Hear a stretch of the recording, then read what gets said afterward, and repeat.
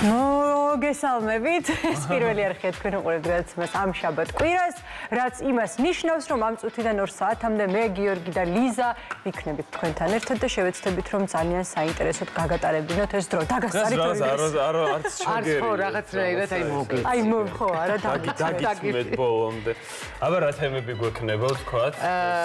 კიდევ ერთხელ აღნიშნავ, რომ რანინა არის პროექტი, რომელიც ყველას უყვარს. ბავშვს, დიდს, არ ვიცი სქესის, სოციალური მდგომარეობის და ყველაფრის მიუხედავად, ეს არის ის პროექტი, რომელიც ყველას გვახარებს და ძალიან რა ვიცი, იმედს მაძლევს მე პირადად, იმიტომ რომ რაღაც საოცარ ბავშვებს ვხედავთ ხოლმე. სიამაყეთოები რომ უყურებ აი ეგეთი პროექტი. საოცრებაა და ძალიან მიხარია, რომ სწორედ ჩვენს ეთერში ჩვენი ტელემაყურებელი პირველად ნახავს და გაიცნობს იმ მონაწილეებს, რომელიც ახალ სეზონში გაგვახარებს. და მე ძალიან მიხარია, რომ ძალიან საინტერესო სტუმარი გვეყოლება ანუ გამრუვანიძე, რომელიც ისაუბრებს გრიმზე, რა განსხვავება თეატრისა და კინოს გრიმს შორის, ასევე face arts რო ეძახიან, ეს ხო ძალიან ჩვენ ცხოვრებაში აქტიურად არის. კი, მე სულ მაგითი დავდივარ, რა შეგიმჩნევია.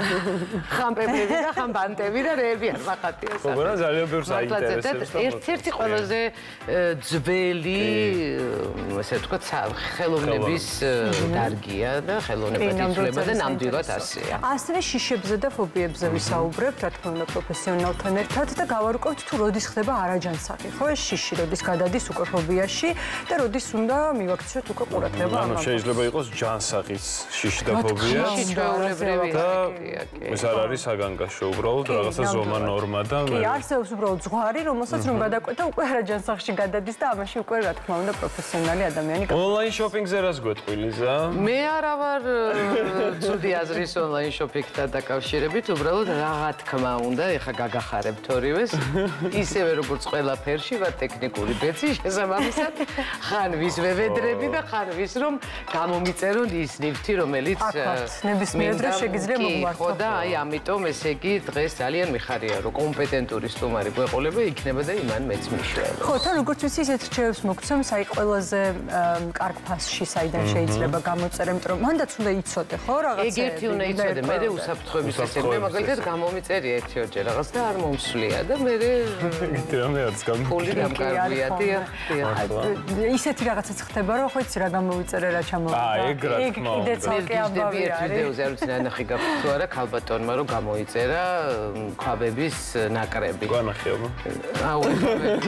მე მაქვს ქვაბების ნაკრები და რო ჩამოვიდა სათამაშოების ხუთი პატარა და როგორ იცი ის ლიკა იცი რომ ამ ქალის ყურებას არ ჯობია არაფერი. აი ის წემლები მოსდის იცი. ნიკამ გამოიწერა ესენი რა ქვია ბოტას კედები და ჩამოვიდა როგორი ფეხსაცმელი იცი აი რაღაცნაირი წვეტიანი აბსოლუტურად სხვა რაღაც. ხო არა ხდება ხოლმე ესეთი რამეებს რომ უნდა ვიცოდეთ მე დავამონტაჟე ეს ორი ფოტო ერთად.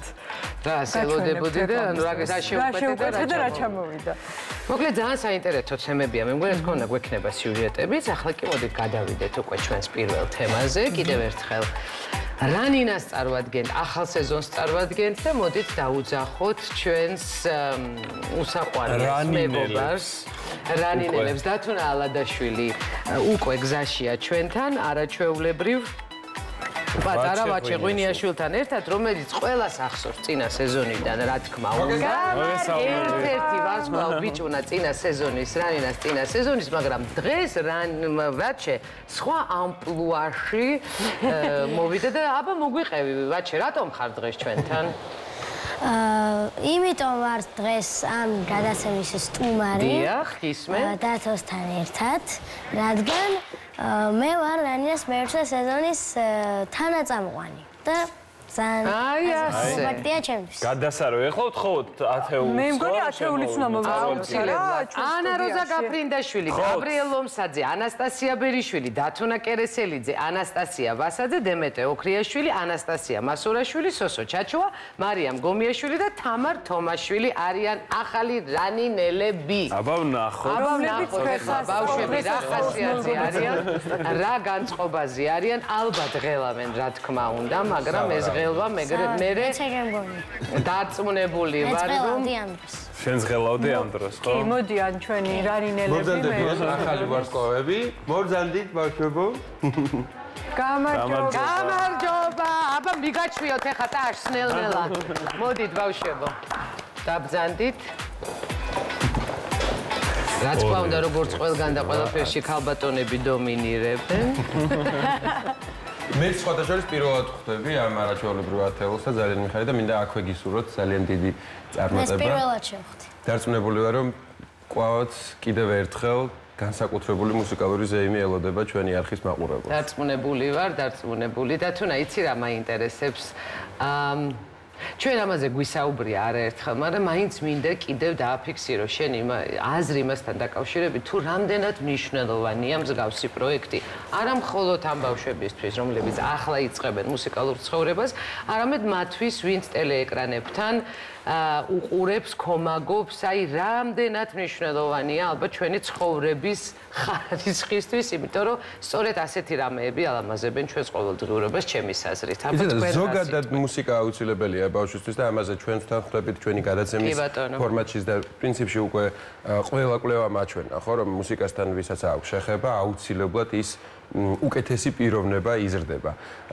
მაგრამ ორმაგად მნიშვნელოვანია ის ადამიანები, რომლებიც რანინასთან ახლოს ჩაივლიან, რა განწყობითაც მერე აგრძელებენ ცხოვრებას. ერთი არის ის, რომ სწორედ ის ხარისხი, რომელიც ახსენე ლიზა, ხარისხიანი მუსიკა, გემოვნებიანი მუსიკა, ძალიან განსაკუთრებული თან შესაბამისი მუსიკა. რა თქმა უნდა და თანაც ეს ყველაფერი ძალიან ლიბერალურ გარემოში, ძალიან სწორ გარემოში, ჯანსაღ გარემოში და უმაღლესი დონის პროფესიონალების ხელში ვაჩეს დამეთანხმება პედაგოგები, რომლებიც რანინაზე მუშაობენ და აი ამ 3 თვის განმავლობაში თქვენთან ერთად თითოეულ ნოტს თავიანთ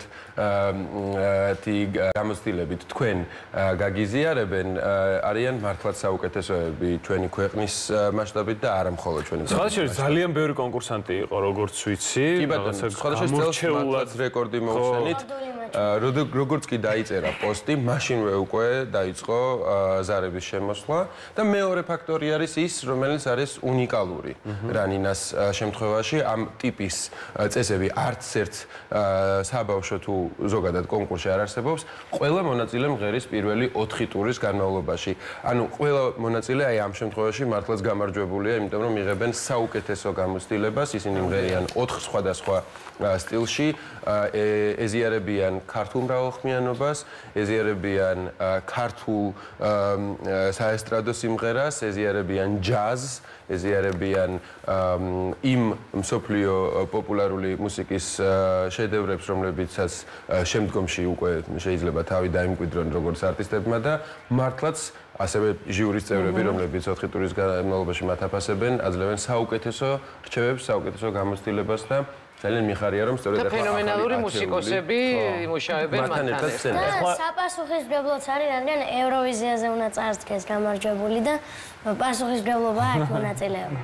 რა თქმა უნდა, ბაჩესთან ჩვენ დაუბრუნდებით კითხვით, თუმცა იქამდე ხო ბავშვებს. მოდი მე როგორც ვიცი, ესე იგი ჩვენი სტუმარი არის ანა როზა გაფრინდაშვილი. აი უკვე სახელი ვიცი და დავიმახსოვრე, ხო? ეს პატარა საყვარელი გოგო, რომელიც გვეტყვის რა მოლოდინები აქვს. ხო? ხო გვეტყვი? ხო შემპირდი? პირველ რიგში უფრო კარგად გავიცნო მეგობრები, შევიყვარო ისინი და მეც ძალიან შევაყვარო თავი. კარგია. და სიმღერას რაც შეეხება?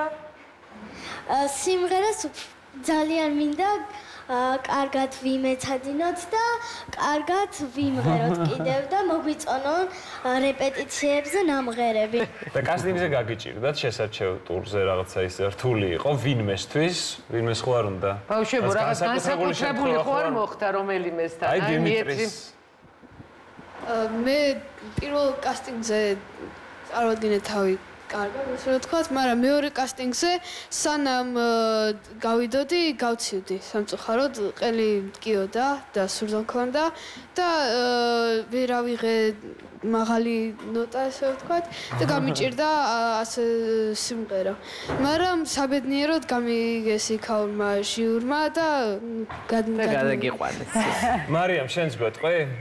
მეც გავცივდი სამწუხაროდ და ძალიან ნერვიულობდი ამაზე, რომ აი მეც არ გამომივიდოდა, მაგრამ დაწუნებულა რაღაცა დონით გამოვივიდა და თან გასვლამდე ფლეშკა დავკარგე და ძალიან ნერვიულობდი და მთელი ანუ იქ ვინც იყო ყველა მეხმარებოდა ძებნაში და ძალიან კარგი და მუსიკალური ადამიანი. მაგრამ საბოლოოდ გადალახე ეს დაბრკოლება და მოხდი რანინაში. აბა როგორი გაქვს მოლოდინი?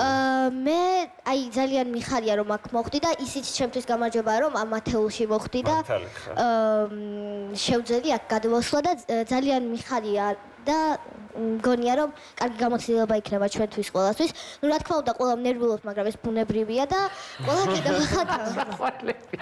ძალიან მაგარი, ხა ვაჩესთან უნდა გადავიდე.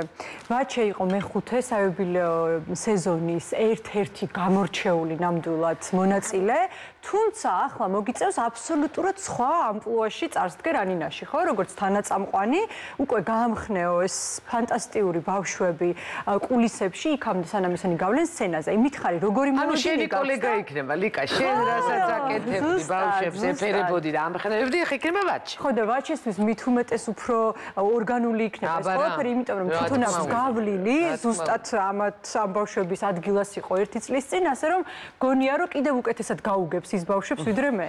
ასე რომ ვაჩე, მითხარი შენი როგორი ის გაქვს, როგორი ემოციით ხარ ახლა? რაღაცა გეგმები გაქვს, როგორ უნდა მოიქცე?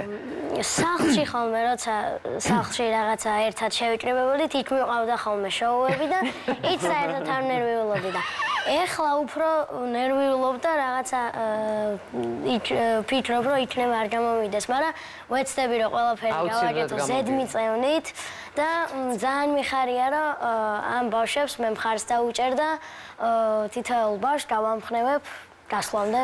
მოდი რჩევებსაც ხო არ მისცემდი რაღაცა ისეთს რაც ნუ რჩევებს შეიძლება ხა სანერვიულო არის რომ შეიძლება ვერ გადახვიდე ფინალში, ნახევარფინალში, მაგრამ თუ ათეულში ხარ ეს უკვე გამარჯვებაა და სანერვიულოც არაფერი არ არის. მე უფრო ვღელავ, იმიტომ რომ რაღაც მანამ სანამ პირველი ეტაპების განმავლობაში მანდილოსანი თანაწამყვანები მყავდა, თითქოს გადანაწილებული იყო როლები და ახლა უკვე ახალი თაობა საშიშროებას მიქნის, რომ მალე ვიქნები შეუცვლელი კადრი არ არსებობს დებულების მსხვერპლი. ჩემთვის მთავარია, ჩემთვის იყო მთავარი რომ მომენტომებინა, ჩემი თავის დამეჯერა და ნუ ფინალამდე გავედი და თქვენ თუ დაიჯერებთ თქვენი თავის მოინდომებთ ყველაფერი გამოგივა. ვაიმე, მე მგონი სასწაული ადამიანი გეყოლებათ, იქ ვინც ყველაზე კარგად იცის როგორ გაგამხნეოთ სცენაზე გასვლის წინ. დათუნა, შენ 5 წელია, ან მე-6 წელია, რაც ანუ რანინელი ხარ თავიდანვე. იცი რა მაინტერესებს, რამე ტენდენციას აწყობ თუ არა, რითი განსხვავდებიან, თქვათ აი პირველ სეზონზე მოსული ბავშვები დღევანდელი ბავშვებისგან.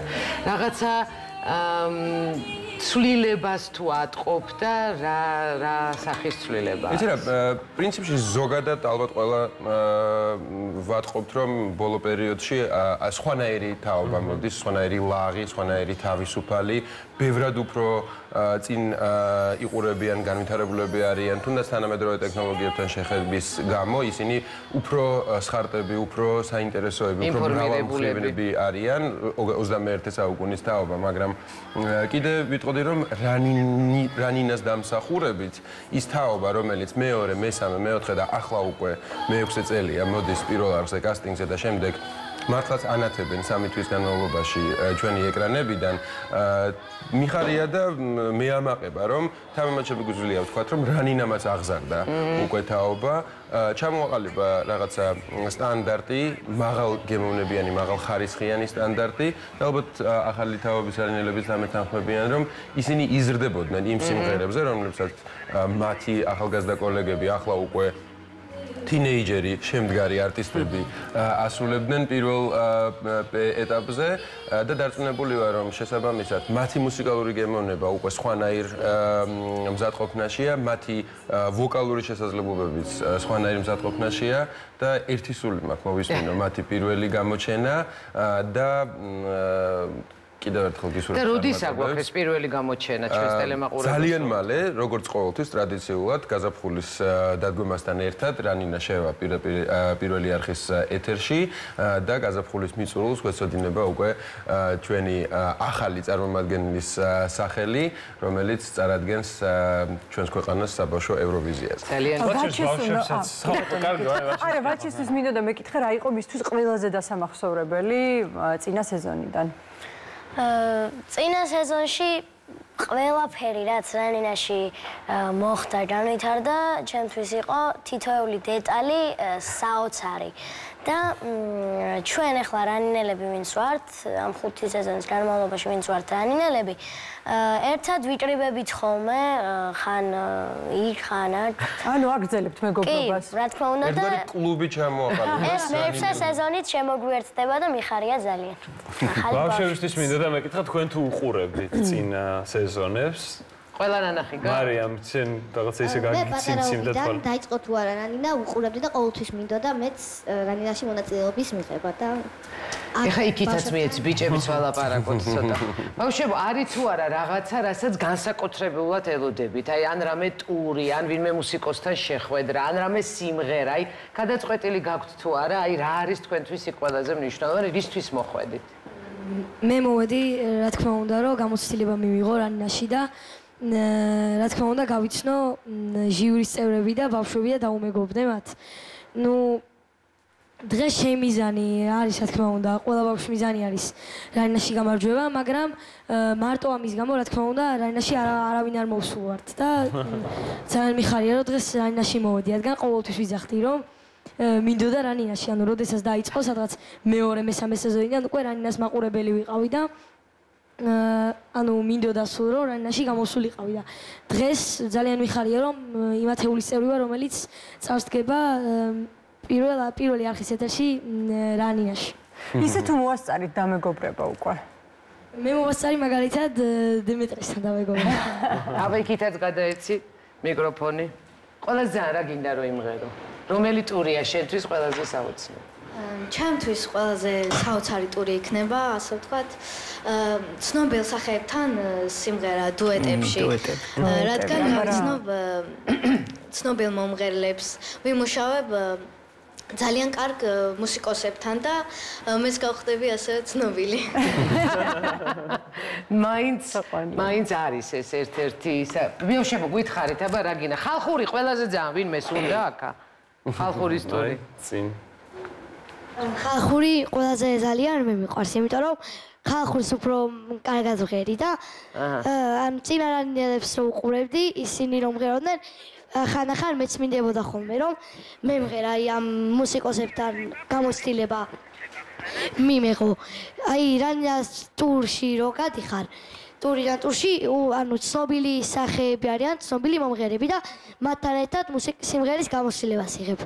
მართლაც განსაკუთრებულია ქართული ტური და ყოველ ჯერზე კიდევ ერთხელ ვწმუნდებით ჩვენს რომ ქართული მრავალხმიანობა ყველაზე თანამედროვე შეიძლება გახდეს და წინა სეზონზე საუბრობდით სწორედ დათოსთან ერთად, როდესაც ის ამბობდა რომ ხალხური სწორედ ის მუსიკაა, რომელიც ხალხმა თვითონ შექმნა, თვითონ მიამატა მელიზმატიკა და 21 საუკუნეში რანინას და ცოცხლდება ყველა ახალ და კიდევ ახალ სიცოცხლეს იძენს რა მრავალსაუკუნოვანი ქართული მრავალხმიანობა და ველოდები ძალიან სანამ დავასრულებთ ვინმეს ხო არ გინდათ რამის თქმა ისე რამის სიმღერა აი დემეტრეს უნდა დამატება რაღაცის მე ვიმედოვნებ რომ რანინის სრულობის პროცესში შევიძენ ძალიან დიდ გამოცდილებას და ვიმედოვნებ რომ გავიცნობ ძალიან ბევრ მეგობარს არა მარტო ამ ტურიდან, ზოგი ტურებიდანაც და ასევე ძალიან მინდა მიხართ ხო ძალიან მინდა ნიკოლას რაჭოთან ერთად მუშაობა. ძალიან გამიხარდება. ძალიან კარგი ბავშვებო, ძალიან გელოდებით და იცოდეთ რომ ჩვენ თქვენ ძალიან საინტერესო ამბები გელოდებათ წინ. ძალიან დიდი მადლობა დათუნას, ვაჩეს. მადლობა პირი. მადლობა თქვენ, წარმატებები ვაჩე. აბა რანინას ველოდებით. და ჩვენ ახლა უნდა დავაანონსოთ 2 რომელიც ეს ლიზას უნდა აღარ შემიძლია რა ბულინგის ვშევდი ვარ და თუნა რო იცოდე რა დღეში არ არის უდი იდეა მიუხედავად ზამთრის სეზონის არსებობენ მცენარეები რომლებიც ყველა სეზონზე მათ შორის ზამთარშიც მშვენივრად ხარობენ როგორ უნდა მოვაწყოთ ზამთრის მცენარეები ჩვენ სახლში და როგორ გავალამაზოთ ჩვენი ცოტა მოღრუბლული ამის მიუხედავად ხო ცოტა შორის მე ახალი სტუმრები მყავს სახლში რურიკო მაჩუკა ახალი მცენარეები და ჯერჯერობით მოდით ვნახოთ რა მცენარეები არიან ზამთრის და როგორ შეიძლება დავამშვენოთ ჩვენი ინტერიერი ზამთრის მცენარეებით.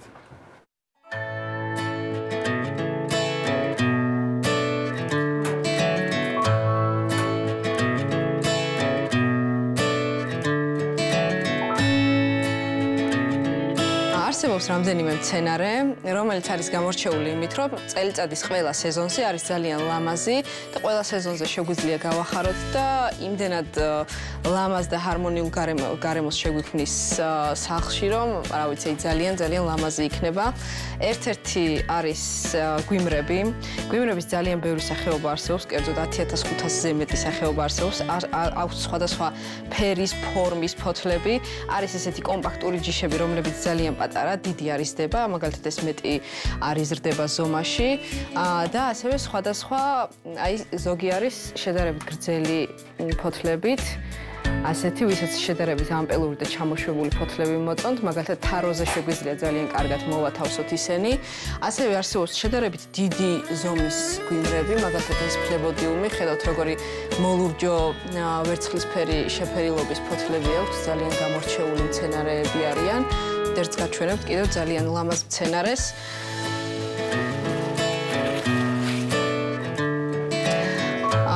ეს არის შედარებით დიდი ზომის გვიმრები, რაც შეეხება მათ მოვლას, გვიმრებს მოწონთ შედარებით ჩრდილიანი ადგილი, იმიტომ არიან ისინი აქეთ მხარეს, შედარებით ჩრდილი არის, თუმცა არა ძალიან ჩრდილიანი ადგილი.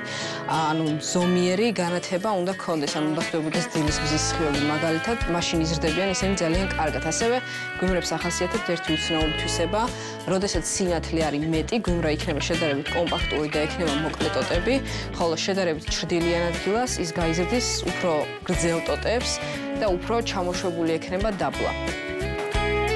მორწყვას რაც შეეხება, გვიმრები უნდა მორწყათ ზომიერად, არსებობს ესეთი თქმა, რომ ანუ გვიმრებს ძალიან უყვართ წყალი, თუმცა ისინი არც ერთ შემთხვევაში არ უნდა დავალყოთ, ანუ არ უნდა მორწყათ ყოველ დღე ან ასე შემდეგ, უნდა მორწყათ მაშინ, როცა ნიადაგი შეუშრება, თუმცა არ უნდა დაველოდოთ ნიადაგის ბოლომდე გამოხმობას.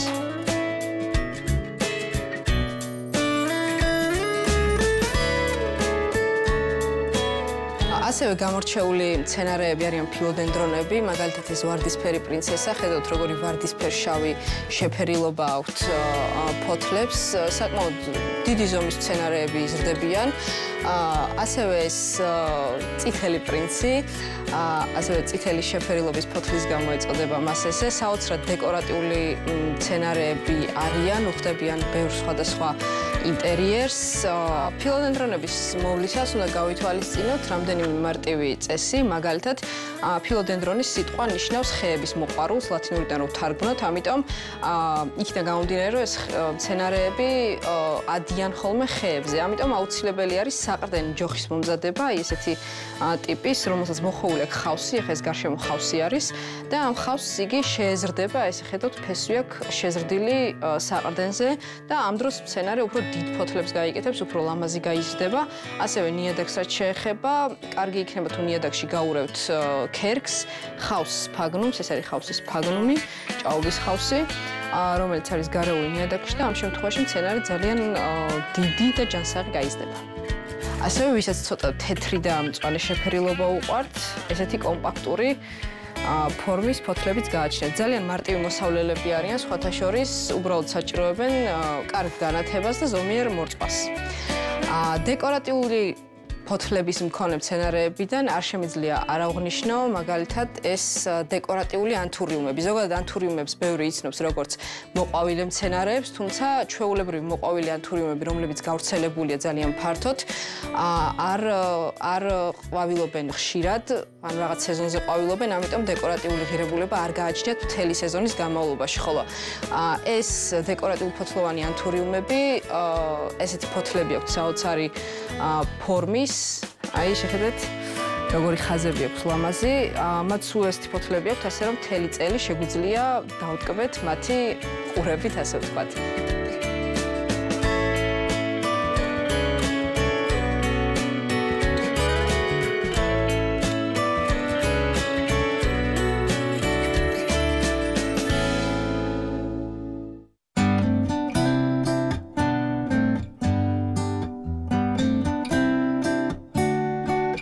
კიდევ ერთი გამორჩეული მცენარე, რომელიც ყველა სეზონზე ძალიან ლამაზია და განსაკუთრებით ზამთარში, როცა გვაკლია ეს მოყვავილე მცენარეები, არიან ორქიდეები. ორქიდეები ძალიან გამორჩეული მცენარეებია, მათი ასევე ძალიან ბევრი სახეობა არსებობს. ბევრს გონია რომ რთული მოსავლელი მცენარეა, თუმცა ესე არ არის.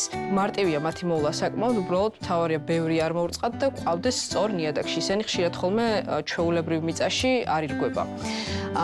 ზოგი კიდე საერთოდ არ ირგვება მიწაში, მაგალითად, აი ესე შეიძლება იზრდებოდეს მათი ფესვები მთლიანად ჰაერშია, რადგან ბუნებაში იზრდებიან ხის ფესვებზე, ხის ტოტებზე ხოლმე და ეს ფესვები ეს ხის ტოტებზე აქვთ ესე მიმაგრებული ხოლმე. შეხედეთ როგორ ლამაზად ყვავის, საოცრად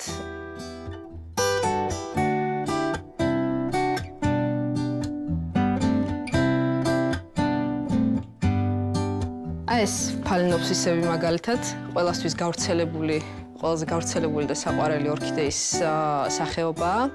აყვავებას რაც შეეხება, ზოგ ადამიანს აქვს პრობლემები ორქიდეის აყვავებასთან დაკავშირებით, მაგრამ რამდენიმე მარტივი წესი არსებობს, მაგალითად, როდესაც საყვავილე ღერი, ეს არის საყვავილე ღერი, როდესაც საყვავილე ღერი დაასრულებს ყვავილობას, ანუ როცა ბოლოა ეს კოკორიც გაიშლება და ჩამოუვარდება ეს ყვავილი, შეგვიძლია დაახლოებით აი ზუსტად აი ამ დონეზე გადავჭრათ ეს საყვავილე ღერი და გვერდიდან ის წამოიღებს ახალ ესეთ ღერს და თავიდან იყვავილებს იგივე ძველ საყვავილე ღერზე. რაც შეეხება ახალი საყვავილე ღეროების სტიმულაციას, როდესაც ჩვენ ორქიდეები გვაქვს სახლში, ამ შემთხვევაში ძირითადად სულ თბილა ხოლმე ზამთრის პერიოდში, ამიტომ უმჯობესი იქნება თუ ორქიდეებს დავდგავთ ფანჯარასთან ახლოს, რომ ღამე ეს ფანჯარა როდესაც ცივდება, შედარებით დაბალი ტემპერატურა ექნება მას და იგრძნობს ამ ტემპერატურების სხვაობას და აუცილებლად დაიწყებს ყვავილობას.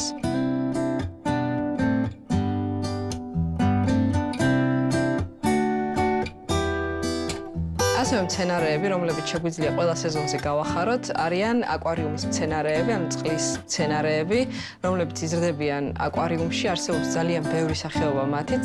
თქვენ წარმოიდგინეთ და აკვარიუმის მცენარეები ყვავილობენ ხოლმე კიდეც, ჩვეულებრივად, ისინი ჩვეულებრივი მცენარეები არიან, არსებობს წყლის გვიმრებიც და უამრავი სხვადასხვა სახეობა, რომლებიც ძალიან კარგ და ლამაზ ეფექტს ქმნიან სახლში.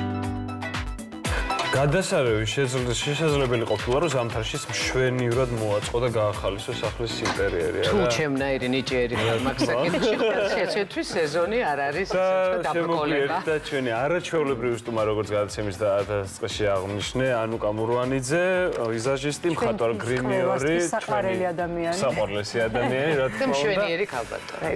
და ვისაუბრებთ სახის მოხატვის ხელოვნებაზე და როგორც ბრძენა ლიზა ბაგრატიონმა ბრძნულად სახის მოხატვა ჯერ კიდევ უხსოვარი დროიდან საბერძნეთს და თუ ეგვიპტეში დასადგენი გვაქვს ეს ამბავი ბოლომდე. იქნება ანუკა დაგეხმაროს მაგას. მაგრამ არც მნიშვნელოვანი არა. საიდანაც იღებს სათავეს, ესე იგი მოკლედ ფაქტია რომ ჩვენამდე მოვიდა. მაგრამ მოდი დავიწყოთ იმით, რომ პირველ რიგში ძალიან დიდი მადლობა რომ მოხვედი. მადლობა რომ მომწვიეთ და მადლობა თქვენთან ერთ არაჩვეულებრივ ხალხთან ერთად. არაჩვეულებრივ დღეს მინდა გითხრათ. ძალიან არის დღეს განსაკუთრებით. აი რომ თქვენთან ვარ, ეგ არის განსაკუთრებულობა. ძალიან დიდი ხანია, ანუკა მიმართულებით მუშაობ და უხსოვარი დროიდან შეიძლება ითქვას. ფაქტობრივად. მოდი დავიწყოთ კითხვით, აი როგორ შეიცვალა ამ წლების განმავლობაში საქართველოში ამ პროფესიისადმი დამოკიდებულება და მოთხოვნაც ასევე. მართლაც რომ უხსოვარ დროიდან მოდის ეს პროფესია, არის არაჩვეულებრივი, მე როგორ მიყვარს თქვენ იცით, ეს არის რაღაცა განსაკუთრებული საქმე, რომელშიც აი უკიდეგანოა და შეგიძლია ბევრი რამე აკეთო, მაგრამ ძალიან დიდ შრომას ითხოვს და ფაქტობრივად ხანდახან უძილო ამეებსაც, ხო? ეს არის რთული პროფესია, მე მინდა ერთ რაღაც აღვნიშნო, რომ ყველას გონია რომ ძალიან იოლია და ეხლა ტავა ვიზაჟისტად ვიმუშავებ და საკარგია ფუნჯების ფრიალი. დიდი ბოდიში. ასე არა გენაღულება მღერი. ხო, აი სულ რა გენაღულება იქ თემა მესმის.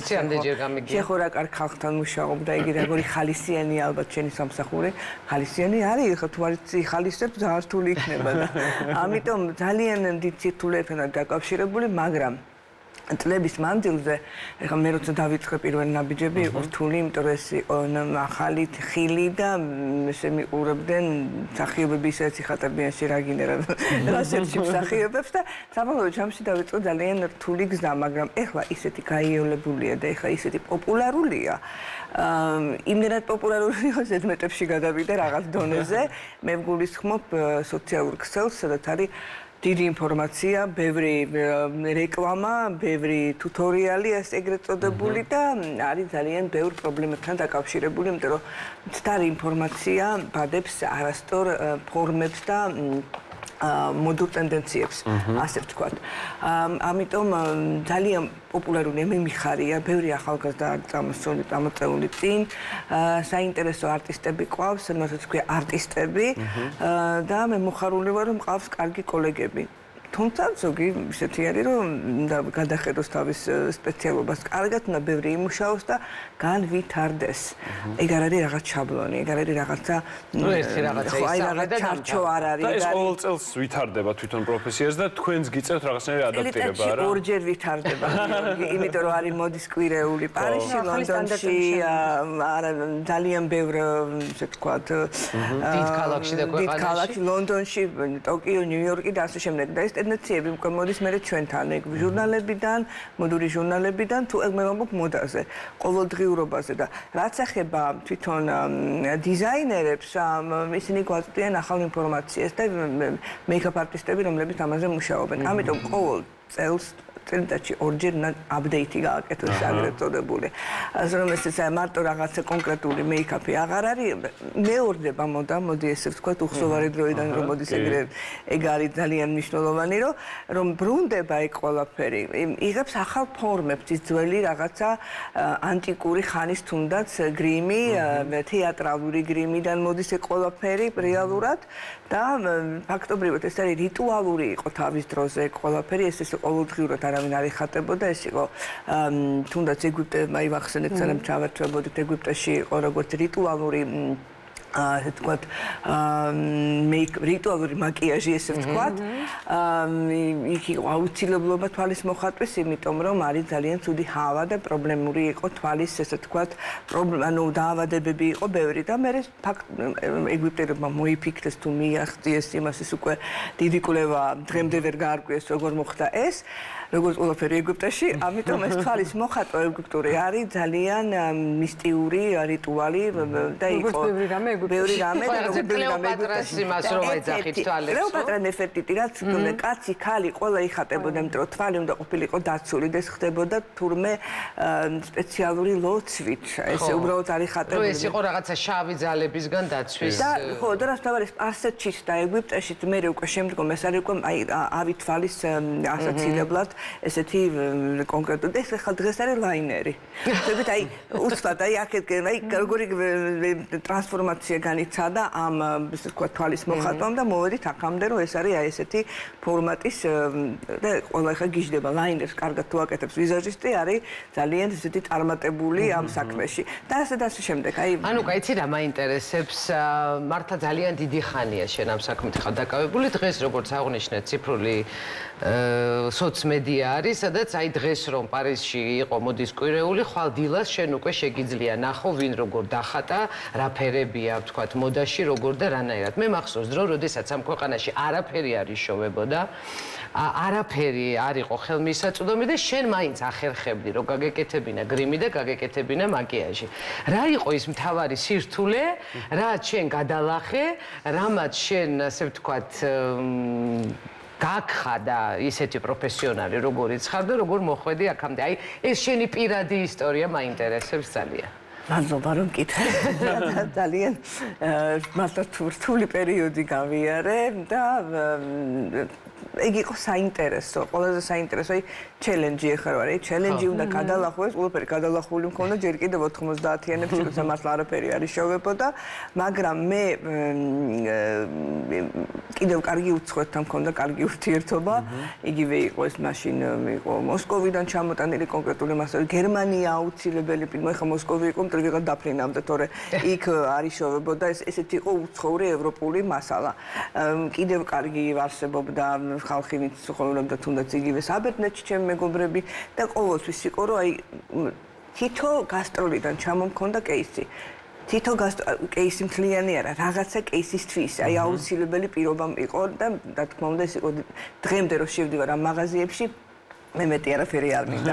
არიში რომ მიდივარ წელიწადში ორჯერ მიწევს სხვათა შორის ჩასვლა, ან ერთხელ ყველა ვარიანტში და ნუ make-up forever არის ესეთი ბრენდი, მოგეხსენებთ რომ თბილისში არ არსებობს ამ მაგრამ არ ვაკეთებ რეკლამას, იმიტომ რომ საქართველოში არ არის. იქ რომ შევდივარ, ვითხოვ მოქალაქეობას ეგრევე. აი პოლიტიკურ თავშესაფარს. იმან მეტი არაფერი არ არის, ის კოშკი არ მინდა ლურიაც ორსებს. იქ შევივლი, აქ მინდა რომ დამტოვო. აი იმდენად იცით რა არის თან ყოველ წელს კიდევ ახალ და ახალ მასალას იგონებენ და მაგიჟებენ. სპეციალურად ეთყობა ჩემთვის არის ეგ. მეც მაქვს იგივე ოღონდ ნარსზე, რადგან ის არიშოვება ვიტყვი. საქართველოში არიშოვება წლებია, აი ნარსი კიდე ჩემს მეორე სიყვარულია, ასე რომ მე მესმის შენი აბსოლუტურად. ანუ ეს გზა იყო მართლა რთული, მაგრამ თავისებურად მაშინ იყო ძალიან ბევრი მოდის კვირეული თქვენ გახსოვთ საქართველოში, იყო რაღაცა კვირეული, ან ვიღაცის ჩვენება ჩვენებები იყო და აი ამ ჩვენებებისთვის ჩამოქონდა კონკრეტული რაღაცეები. არ იყო სპექტაკლები, სადაც არის შოვებოდა გრიმი აქ და მე იდეფიქსი მქონდა მე რომ აი ის უნდა მქონოდა რომ ახალი რამე ფორმა მომეფიქრებინა და მივსულიყავი რაღაც ახალ ფორმამდე. მე ვარ ცოტათი ალბათ კრეატიული ძვირფასო. შემოქმედებელი. მე მიტყოდი რომ ცოტათი სომნებდა. კარგი რა რას უიკლავს თავს. ვიკლავ თავს, იმიტომ რომ მე მინდა ეს იყოს იდეალური და კარგი. ძალიან კი. ძალიან მიყვარს და მე სახიობს პატივს ვცემ კიდევ. სახიობი მუშაობს, აგერ გამიგებს მე გიორგი მუშაობს, აბსოლუტურად არის ჩართული და ბოლო არის გრიმერი რომ მოდის და გეუბნება, გეხმარება. აი ამ ტრანსფორმაციაში, იმ პერსონაჟის პოვნაში და ეხლა მოდით თქვი იცი რომ მე რაღაცა არა მაქვს. არ არის ეს არ მაქვს ეს სახიობის პრობლემა არ არის, ეგ ჩემი პრობლემაა. ამიტომ მე ჩემ პრობლემებს თქვენ ეს უნდა იყოს და აი მაშინ შოულობდი და ეხლა კიდე კაი მაგ ძალიან დიდი ბედნიერება რომ ეს ყველაფერი იშოვება, ჩავდივარ, ჩამომაქ, მუშაობ და კიდე სხვებსაც ვახარებ. ეს ყველა რეჟისორის სანატრელი, ვიზაჟისტი და ზოგადად პროფესიონალი არის ის, ვინც ამბობს, რომ არ არსებობს, უნდა გაჩნდეს და უნდა იყოს და ეს არის. საინტერესოა ასევე როგორ განვითარდა საქართველოში ეს სფერო, ხელოვნების ეს სფერო, შენზე უკეთეს არავის არ ახსოვს და რამდენად ახლოს ვართ დღეს იმ საერთაშორისო სტანდარტებთან.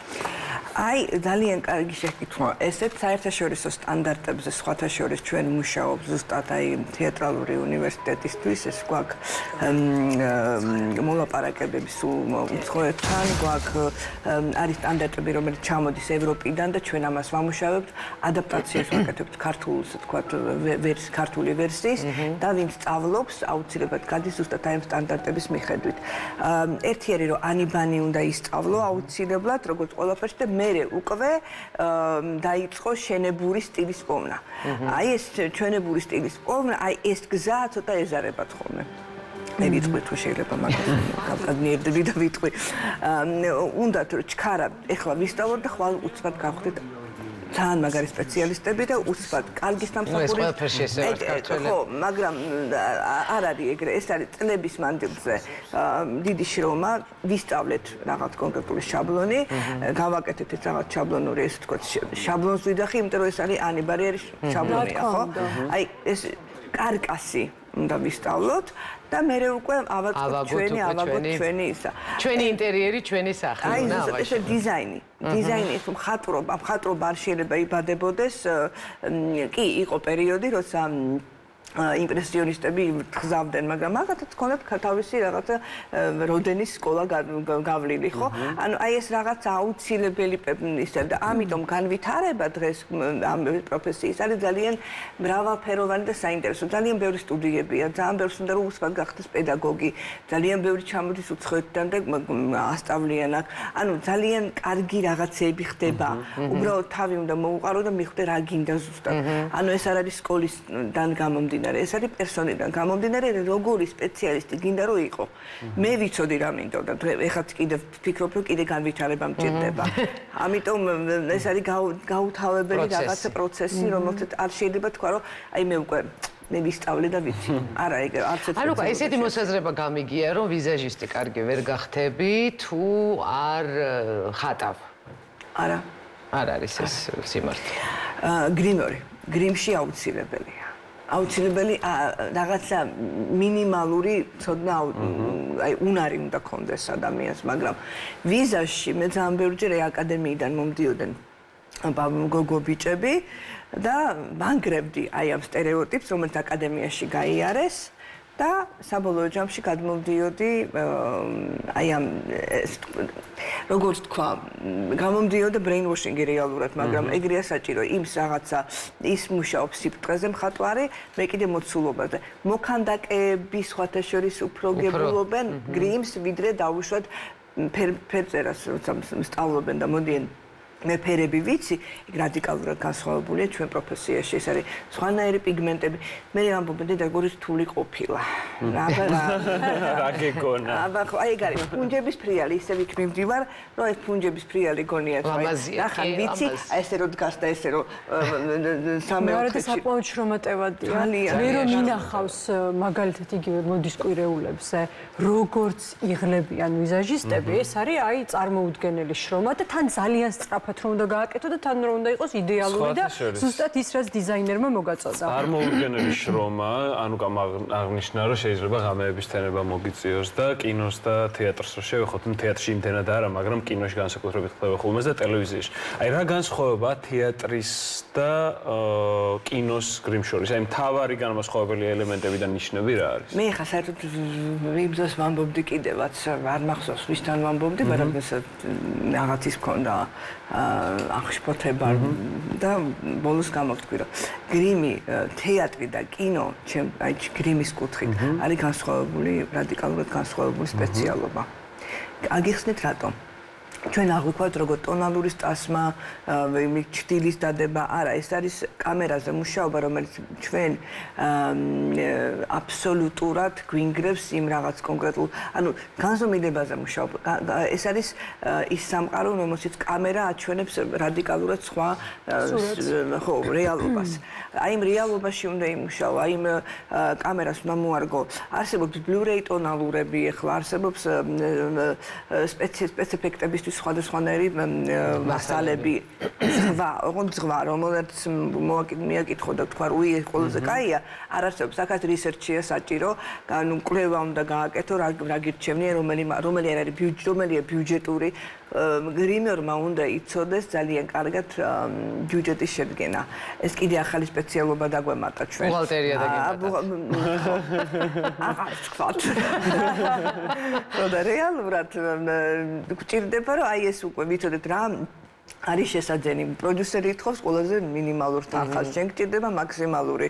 ეს დასაწყისია, ეს ყველაზე pre-production-ია. თვითონ შემოქმედებით პროცესში ოპერატორთან ეხლა თან შეიცვალა სისტემა, რეალურად მუშაობ, აი ეს ჯაჭვური სისტემაა მთელი ერთმანეთთან მუშაობის. თეატრი არის სხვა განზომილება, უფრო გროტესკია, მოდი ესე ვთქვათ, გროტესკი და განათება რადიკალურად განსხვავებული, მოგეხსენება და აქ თვალი აღიქვავს და არა კამერა, ხო? თუმცა მე მომიწია რამოდენიმეჯერ მუშაობა ისეთ რეჟისორთან, ვისაც ჭირდებოდა კინოეფექტის სცენაზე. იმიტომ რომ იქ ემატება კამერა უკან. აი ეს როგორი, ეგ არის ყველაზე დიდი კოშმარი ჩემთვის. თან უნდა ჩანდეს თან არ უნდა ჩანდეს რომ გადაჭარბებულია, თან აი კიდევ კონკრეტულია კინო არ ვიცი, აი მოვედი, ყავს მსახიობი, არის რაღაცა პერსონაჟი, გაუბედურებული, გასაწყლებული თუ რაღაცა და მუშაობთ ამაზე და უცბად როცა გეუბნებიან რომ თან უნდა ჩანდეს მე-9 რიგიდან თუ მე-10 რიგიდან და მე უცბად გადმოვიდეს და ეკრანზე და ვაიდე და ეგრა საშინელებაა რო არ თქოს მაყურებელმა. აი აქ უკვე ხედავთ კინო და თეატრი შეერთთან. აი აქ უკვე დაგვეწყო ახალი ეპოქა. ჩვენთან თორე დიდი ხანია იქ არსებობს და გვიწევს ამაზე მუშაობა ეხლა ესე დაბნეულები და ეხლა გავასწორე, გამოვასწორე. საინტერესოა, ისევ და ისევ ჩელენჯია. აი რა ვქნა. ეს ამთავრდება, ეს არასდროს არ დამთავრდება და მე მიხარია რომ ეს ესეა. ეს არის რაღაც წერტილდასმული. ლიზა, შენ რო ამბობდი ფეისარტსა და გრიმ შორის სხვაობაზე. მამბობდი? საინტერესოა. მე მაგალითად პეპლები და ბანტები მიყვარს თქო, ხო, სახეზე თქო, რომ თქვი მართალი ხარ. ფეისარტი. რა არის რეალურად ფეისარტი და რა არის გრიმი? არის თუ არა ეს ერთი და იგივე პროფესია თუ ეს არის სხვადასხვა რა? იცით რა არის, ახლა მე გეტყვით ერთ ფეისარტი ჩემთვის არის ერთ ყველაზე საყვარელი შემოქმედებითი წვა. აი მან ვიკარგები. აი ხდება ჩემი ფრთებს მან დავკეთები ანუკა სხვათა შორის ერთხელ ვებხოთ გადამაქცია და მეორედ კაცად. ეგ იყო. რაღაცა გადაღებისთვის. კი, სხვათა შორის როგორ დამავიწყდა ეს ფოტოები უნდა გაგდამედო დამავიწყდა. ეგ ამას ვერ მიხვდებოდნენ რომ მე ვარ ალბათ. ხო, არა, იყო, თან შენ იყავი შერლოკ ჰოლმსი. ხო, ხო, სწორი ვარ. არა, შენ იყავი დორიენ გრეი. დორიენ გრეი იყავი, გამახსენდა ეს იყო ერთ-ერთი ჟურნალისტის, ხო, ეგეთი საინტერესო პროექტი.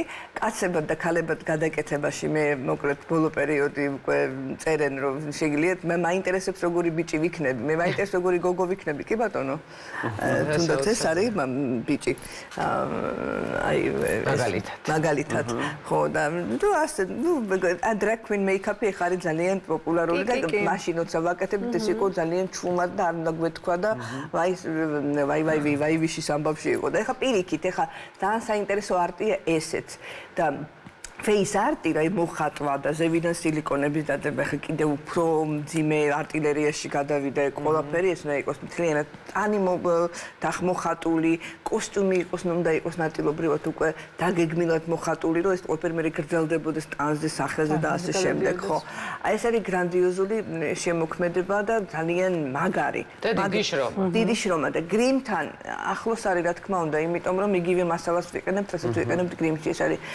ხან ცხიმიანი მასალა ხან აეროგრაფით მუშაობთ ეს იკურება ეს ლამაზად ეს აპარატი და ლამაზი ფერები არის ბრაშინგი ქვია ანუ ფუნჯით მუშაობა სპონჟით მუშაობა არის ამ შემთხვევაში ხანდახან და კიდე არის aqua make-up-ი რომელიც არის ესეთ მატ ეფექტი აქვს და გონია რომ კანი მეორდება და აბსოლუტურად ეგეთია ადამიანი ანუ ეგეთი აქ ირღვევა ადამიანის ფორმა აბსოლუტურად ცვლით გადავდივართ რადიკალურ ფორმებში და შეიძლება გახდეს რაღაცა მონსტრი ან პირიქით რაღაც ასწაული ფერია და ზეთ რაღაც არის შეგიძლიათ ნახოთ World Body Painting Festival-ზე შედით ვებგვერდზე და იქ არის რაღაც ასწაულები ხდება ასე რომ ბოლოს სანამ დავასრულებთ აუცილებლად უნდა გითხო რამდენად მნიშვნელოვანია გასაგებია დღევანდელი სტანდარტები თუმცა რამდენად მნიშვნელოვანია აი ძველთან დაბრუნება იმისთვის რომ ის ძველი ახლებურად მოვიტანოთ დღეს უკვე ესე იგი შენ ამბობ რომ როგორ უნდა გადავიდეთ ესე რომ გადავიდეთ უნდა ვისწავლოთ ამას ჭირდება სწავლა ჯერ აი ხოთა შორის როცა გავდივარ ჩემ სტუდენტებთან ერთად გრიმს ვსწავლობ პაპიერ-მაშეს გაკეთებას ეს არის აუცილებელი პირობა იმიტომ რომ პაპიერ-მაშე და მიოლია გადასვლა იგივე აპლიკაციურ გრიმზე იმუშაო ეს ცოტა ხანგრძლივი პროცესია მაგრამ ენახე პაპიერ-მაშე რატო ვახსენე ეს არის ყველაზე ძველი ესე თქვა გრიმი არის პირველი იყო ნიღაბი მე გახდა უკვე გრიმი ამის ძალიან დიდი ესე თქვა კვლევები და ამბები მაგ გაკეთებული ისევ და ისევ ჩემთვის რომ მე ვიყო ძალიან სწორი ჩემ სტუდენტებთან და ლექციების დროს მქონდეს ამის ესე თქვა მასალა და რომ გაიგონ რატო მოვიდნენ აქ და რატო სწავლობენ ამ პროფესიას და რეალურად ეს ნიღბები ასწავლენ აი სად უნდა იყოს ზუსტად ეს მონახაზი სად არის ზუსტად ეს სად არის ღაწვი სად არის ყბა როგორ უნდა გადაიყვანდა მე უკვე ვიწყებთ ცხვირით გასდასლომეთ და კიდე უკვე გროტესკში უკვე გადავდივართ და მე უკვე გადავდივართ გუმოზაზე, მე უკვე ლატექსი, სილიკონი და ასე შემდეგ. ანუ საკმაოდ აი თანამედროვე რაც უკვე ვთქვი, ეგ არის ბოლო უკვე თანამედროვე ვერსია სილიკონით უკეთდება მთელი ჰოლივუდის გრიმი. ჩვენ დღეს მივხვდით, რომ ეს იმდენად მრავალშრიანი თემაა, რომ შეგვიძლია უსასრულოდ ვისაუბროთ ამ თემაზე, თუმცა ჩვენი დრო შეზღუდულია. ძალიან ბედნიერები ვართ, რომ იყავით ჩვენთან ერთად და ძალიან საინტერესო რაღაცები მოგვიყევი. ანუკა მურვანიძე იყო ჩვენი ამ ბლოკის სტუმარი, ახლა რეკლამის დროა და არ გადართოთ, ძალიან მალე დაგიბრუნდებით. კატეგორიულად მოვითხოვთ, რომ არ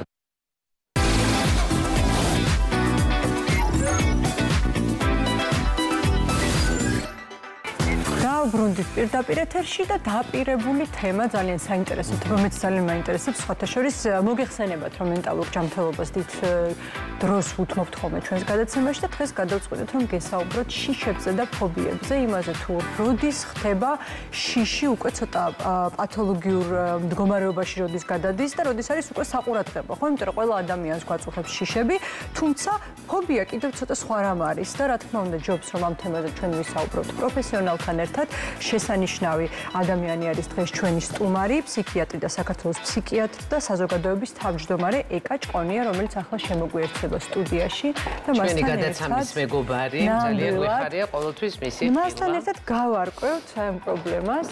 მადლობა რომ მობრძანდით გამარჯვებით. კარგად, დიდი მადლობა. ძალიან დიდი მადლობა რომ ხართ ჩვენი სტუმარი, ყოველთვის გვახარებს თქვენი სტუმრობა.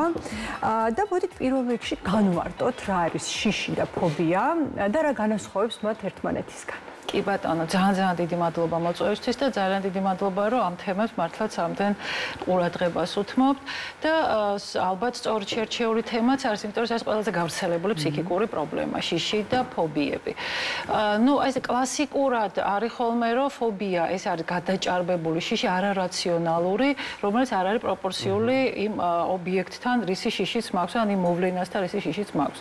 შიში ეს არის ძალიან რაციონალური და ძალიან მნიშვნელოვანი და საჭირო გრძნობა.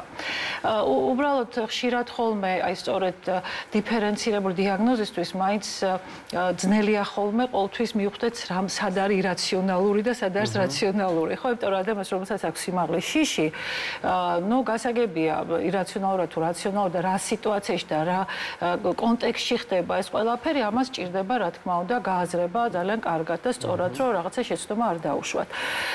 ნუ ფობიები სწორად ნამდვილად ესე არის, რომ არ არსებობს ადამიანი, რომელსაც რაღაცის შიში არ აქვს და რა ცოტა გადაჭარბებული შიში და ეს არის ხოლმე რაღაცა ძველი გამოცდილებით, ან გაუგია სხვისგან გაუგია და ან სხვაზე დაკვირვებიდან გამომდინარე. თუმცა არც ყოველთვის ესე არის, არც კიდე კულტურალური მომენტები, ხო? მაგალითად, რაღაც ადგილები გონია, რომ იქ სულებია და ასე შემდეგ და ასე შემდეგ. ანუ ეს ყველაფერი უნდა გავითვალისწინოთ, ხო? რამდენად რაციონალური თუ ირაციონალურია. მაგრამ როდესაც საუბრობთ ფობიაზე, რა თქმა უნდა, როგორც შიში გადაჭარბებულზე, ამას შეიძლება ძალიან მნიშვნელოვნად შეცვალოს ჩვენი ცხოვრება და ძალიან გაგვიუარესოს და დამოკიდებულება თვითონ იმდენად ისეთი შიში გამიჩნდეს, რომ ამის გამო მე ბევრ რაღაცას თავი ავარიდო და როდესაც თავს ვარიდებ, შეიძლება იქამდეც მივიდო, რომ სახლიდან გამოსვლისას კი შემეშინდეს, ხო? და ზოგ შემთხვევაში ძალიან ძნელია რომ დაუჯეროთ ადამიანს, რომ ახლა მაგალითად ბზიკი შიშით არ გავალ სახლიდან, რომ ითქვას და იყოს სახლში ჩაკეტილი, ხო? და ამ შემთხვევაში როგორც წესი დამოკიდებულება ირგვლივმყოფების მიმართ არის ამდაგვარი, რომ უფ კარგი კაცო მორჩი ახლა ხო რაღაცა თითქოს დაკნინება ამ ამბის. სხვაშორის მეც მაქვს რაღაც სიტუაციებში, აი როდის უნდა გავარჩიოთ, ხო, როდესაც არის ფობია და უნდა მივიდეს სპეციალისტთან და როდესაც არ არის ახლა ესეთი მდგომარეობა, როდესაც შენ მუდმივად გაქვს აი ამ კონკრეტულ სიტუაციაში ან კონკრეტულ გარკვეულ საგანთან ან მოვლენასთან დამოკიდებულება ესეთი და ეს არის ნებისმიერ შემთხვევაში რა დროსაც არ უნდა დაინახო მაგალითად კალია ყოველთვის გექნება ესეთი ძლიერი შფოთვა და გადაჭარბებული, ხო? ეს მაინც ითვლება რომ არის რაღაცა გარკვეული სპეციფიკური ფობია, ხო? თუმცა აქ ფობიების განსხვავებული, ახლა შიშიც განსხვავებულია. ხო, ან სხვა ვარიანტია, როდესაც შენ დრო და დრო გაქვს, ხან გაქვს, ხან არ გაქვს, ნუ ეს რა თქმა უნდა ახლა არ ითვლება ისეთ პრობლემად და მაშინ უნდა მივხვდეთ რომ բայց რა სიტუაცია ამძაფრებს ამას ყველაფერს აი რა მინდა როჩა დავკონკრეტდეთ ცოტა ეხლა კალიებზე გამახსენდა ჩემი მეგობარი ყველასთვის ნაცნობი ნატო მეტონიძეს ეშინია კალიების და 2 ივლისს აქვს დაბადების დღე და ჩვენმა ერთმა მეგობარმა რომელსაც საოცარი ვერანდიანი სახლია გადაწყვიტა რომ იქ ხო გადავიხადოთ ნატოს დაბადების დღე ყველა ძალიან გავერთეთ ვერანდაზე და ნატო მთელი დაბადების დღე იყო სახლში მარტო იმიტომ რომ იმდენი კალია იყო ვერანდაზე რომ ვერ გამოდიოდა და ჩვენ ესე გარედან ცეკვაზე მივდიოდით გილოცავთ ნატო ეს პანჯარასთან იჯდა მარტო ოღონდ მართლა ნუ პერიოდულად შევდიოდით მის გასახალისებლად მაგრამ ასეთი რამეც არსებობს თუმცა აი თქვათ სიმაღლის მეშინია მგონია რომ ეს სიმაღლის მეშინია და რაღაცნაირად არ არის ეს ჩემთვის რაღაცა პრობლემული მდგომარეობა ნუ მეშინია სიმაღლის არ მივალ ახლოს პანჯარასთან რაღაც მაგრამ აი სად უნდა მივხვდეთ რომ ეს უკვე პათოლოგია აი სად არის ის ზღვარი როდესაც თქვენ სწორად აღნიშნეთ ყველას რაღაცის ან ვიღაცის გვეშინია მე მყავს 2 მეტრიანი მეგობარი რომელსაც პატარა ლეკვსაც რო დაინახავს გარბის მაგრამ ნუ ეს სასაცილოდ არ ყოფნის ხო ხა არ არის ალბათ ასე მგონია მჯერა რომ მისთვის ეს დიდი ტრაგედია სად არის ის ზღვარი სადაც ეს უკვე პათოლოგია და სერიოზული მისახელი ხო იცით რა ეს მართლაც ყოველ ჯერტი კონკრეტულ შემთხვევაში აი იგივე კალია ხო ნუ კაი ბოლოს არ მივალ ხო აი როგორც თქვენ თქვით რამდენად საჭიროა ჩარევა თუ ეს ისეთი რაღაცაა რომ მაგალითად გველის მეშინია და შეიძლება ცხოვრებაში ერთხელ ნახო მაგაზე მე ზოოპარკში არ წავედი ზოოპარკში და მორჩება ხო აი გველის თუ გეშინია და იცი რომ აი ამ კონკრეტულ ადგილას გველი არ იქნება მაგრამ ეს შიში მაინც გაქვს ხო ეს ცოტა სხვა რაღაცაა ხო კი ბატონო ამიტომ შიშებიც თავისთავად განსხვავებულია და მიზეზი შიშის განსხვავებულია ამიტომ აქ აი ეს სწორი შენიშვნა იყო უნდა ვიცოდეთ რა ხდება ხო ერთი რომ შეიძლება მართლაც მქონდეს კონკრეტული რა ძირითადად არის ხოლმე ცხოველების ან სამედიცინო პროცედურების და ასე შემდეგ მე შეიძლება სამედიცინო პროცედურის შიში მქონდეს და რეალურად ამა პრობლემა არ შემექნას მაგრამ როდესაც დამიდგება ეს პრობლემა და ამის გამო მე ვერანაირად ვერ ესე იგი უარს ვამბობ ყველაფერზე ხო და ვერც ვუმკურნალებთ ადამიანს რომელსაც ჭირდება მკურნალობა ამ შემთხვევაში აუცილებლად უნდა მოხდეს ჩარევა ოღონდ აქ აი ესეთი სპეციფიკური ფობიების შემთხვევაში კიდევ ერთხელ ვამბობ უნდა აუცილებლად გავიაზროთ რამდენად უშლის ადამიანს ხელს ეს ცხოვრებაში ხო მე თუ მაქვს სიმაღლის კი არა მაღლა ასვლის შიში და ვცხოვრობ მაღალ სართულიან სახლში ან უნდა ვიმუშაო და ამის გამო უარს ვამბობ რა თქმა უნდა ეს უკვე ცხოვრებისეულად სერიოზულ პრობლემას მიქმნის ვერანაირად ვერ ვძლევ ამ შიშს არ არსებობს რომ ეს დავძლიო და სერიოზულ პრობლემას მიუშვეს ამიტომ უნდა მივმართო აუცილებლად სპეციალისტს ახლა სპეციალისტთან მიმართვა რას ნიშნავს პირველ რიგში ეს არის ქცევითი თერაპია ქცევითი და როგორც წესი ხდება ხოლმე ეს დესენსიტიზაციას ან exposure therapy ექსპოზიცია ხო ექსპოზიცია ხდება რა არის რომ მე თანდათანობით ეს შეიძლება იყოს ვირტუალური შეიძლება იყოს რეალურ გარემოში ყოფნა ოღონდ აი უნდა გამიწყდეს ის დასწავლილი შიში რომ აი ამ სიტუაციაში მე მივითარდება ეს შიში და პირიქით უნდა იმ სიტუაციაში ვაგზნობინოთ მას უსაფრთხოდ და რაღაცა გარკვეული კომფორტი შევქმნათ ეს ასევე სუნთქვითი ვარჯიშები რაც არ არის რთული სხვათა შორის და ჩვენ თვითონაც შეგვიძლია ეს გავაკეთოთ მაგრამ არის ცოტა განსხვავებული ფობიები ანუ შიში უკვე რაღაცა გარკვეული აზრისგან გამომდინარე აი მაგალითად აზრი ის რომ მე აი ამ რაღაცა სიტუაციებში და როგორც წესი ეს ბევრ სიტუაციას მოიცავს ხოლმე აუცილებლად სუდად გავხდები ხო და იქიდან მე თავს ვერ დავაღწევ ბევრი ხალხი მაგალითად ბევრს აქვს ხო როგორც წესი როდესაც შენ გაქვს ამის შიში რომ რაღაცა სიტუაციას თავს ვერ დავაღწევ რა ბევრ სხვადასხვა სიტუაციაში გივითარდება ამას ცოტა სხვანაირი ჩარევა ჭირდება ხო ან იგივე სოციალურ ფობიაზე როდესაც ვლაპარაკობ რომ მე მგონია რომ მე ხარ რომ გავწარდგე ადამიანებს წინაშე ისინი დამცინებენ რაღაცა შევრცხვები რაღაც მარცხი დამემართება და ამიტომ ანუ რაღაცა აზრი უსწრებს ამას და აქედან გამომდინარე მაქვს შიში ან არის მაგალითად ამ დიფერენცირება უნდა გავაკეთოთ მაგრამ ჭამის შიში ხო ჭამის შიში შეიძლება იყოს საჭმელთან თვითონ დაკავშირებული რომ მე ამას შევჭამ და რაღაც დამემართება ან შეიძლება იყოს კვებითი აშლილობა არის ესეთი როდესაც აი თვითონ ტექსტურა ვთქვათ გემოსუნი რაღაც ესეთი. რაც სხვა შორის აი ხო თითქოს არაფერი არ არის, მაგრამ მე თუ როგორც წესი რაღაცნაირად ფობიას აქვს ესეთი გაფართოების ხასიათი რა, ერთი რაღაცა გადადის სხვა რაღაცებს. მე რო ფართოვდება, ფართო იმას თავი დავიცილებ, მე რაღაცა კიდევ უფრო მეტი და საბოლოო ჯამში ხა საკვების მოკლება, ეს უკვე სასიცოცხლოდ მნიშვნელოვანი. შეს არ ვიტყოდი ცოტა ხანი მაგ ფობიაზე უარს. ჩვენ აღნიშნეთ ხო რომ მაგალითად შეიძლება იყოს შიში, რომელიც არის ჯანსაღი შიში და შეიძლება მივიდეთ ამ შიშებიდან, რომელიც გადაიქცეს არაჯანსაღად ფობიამდე.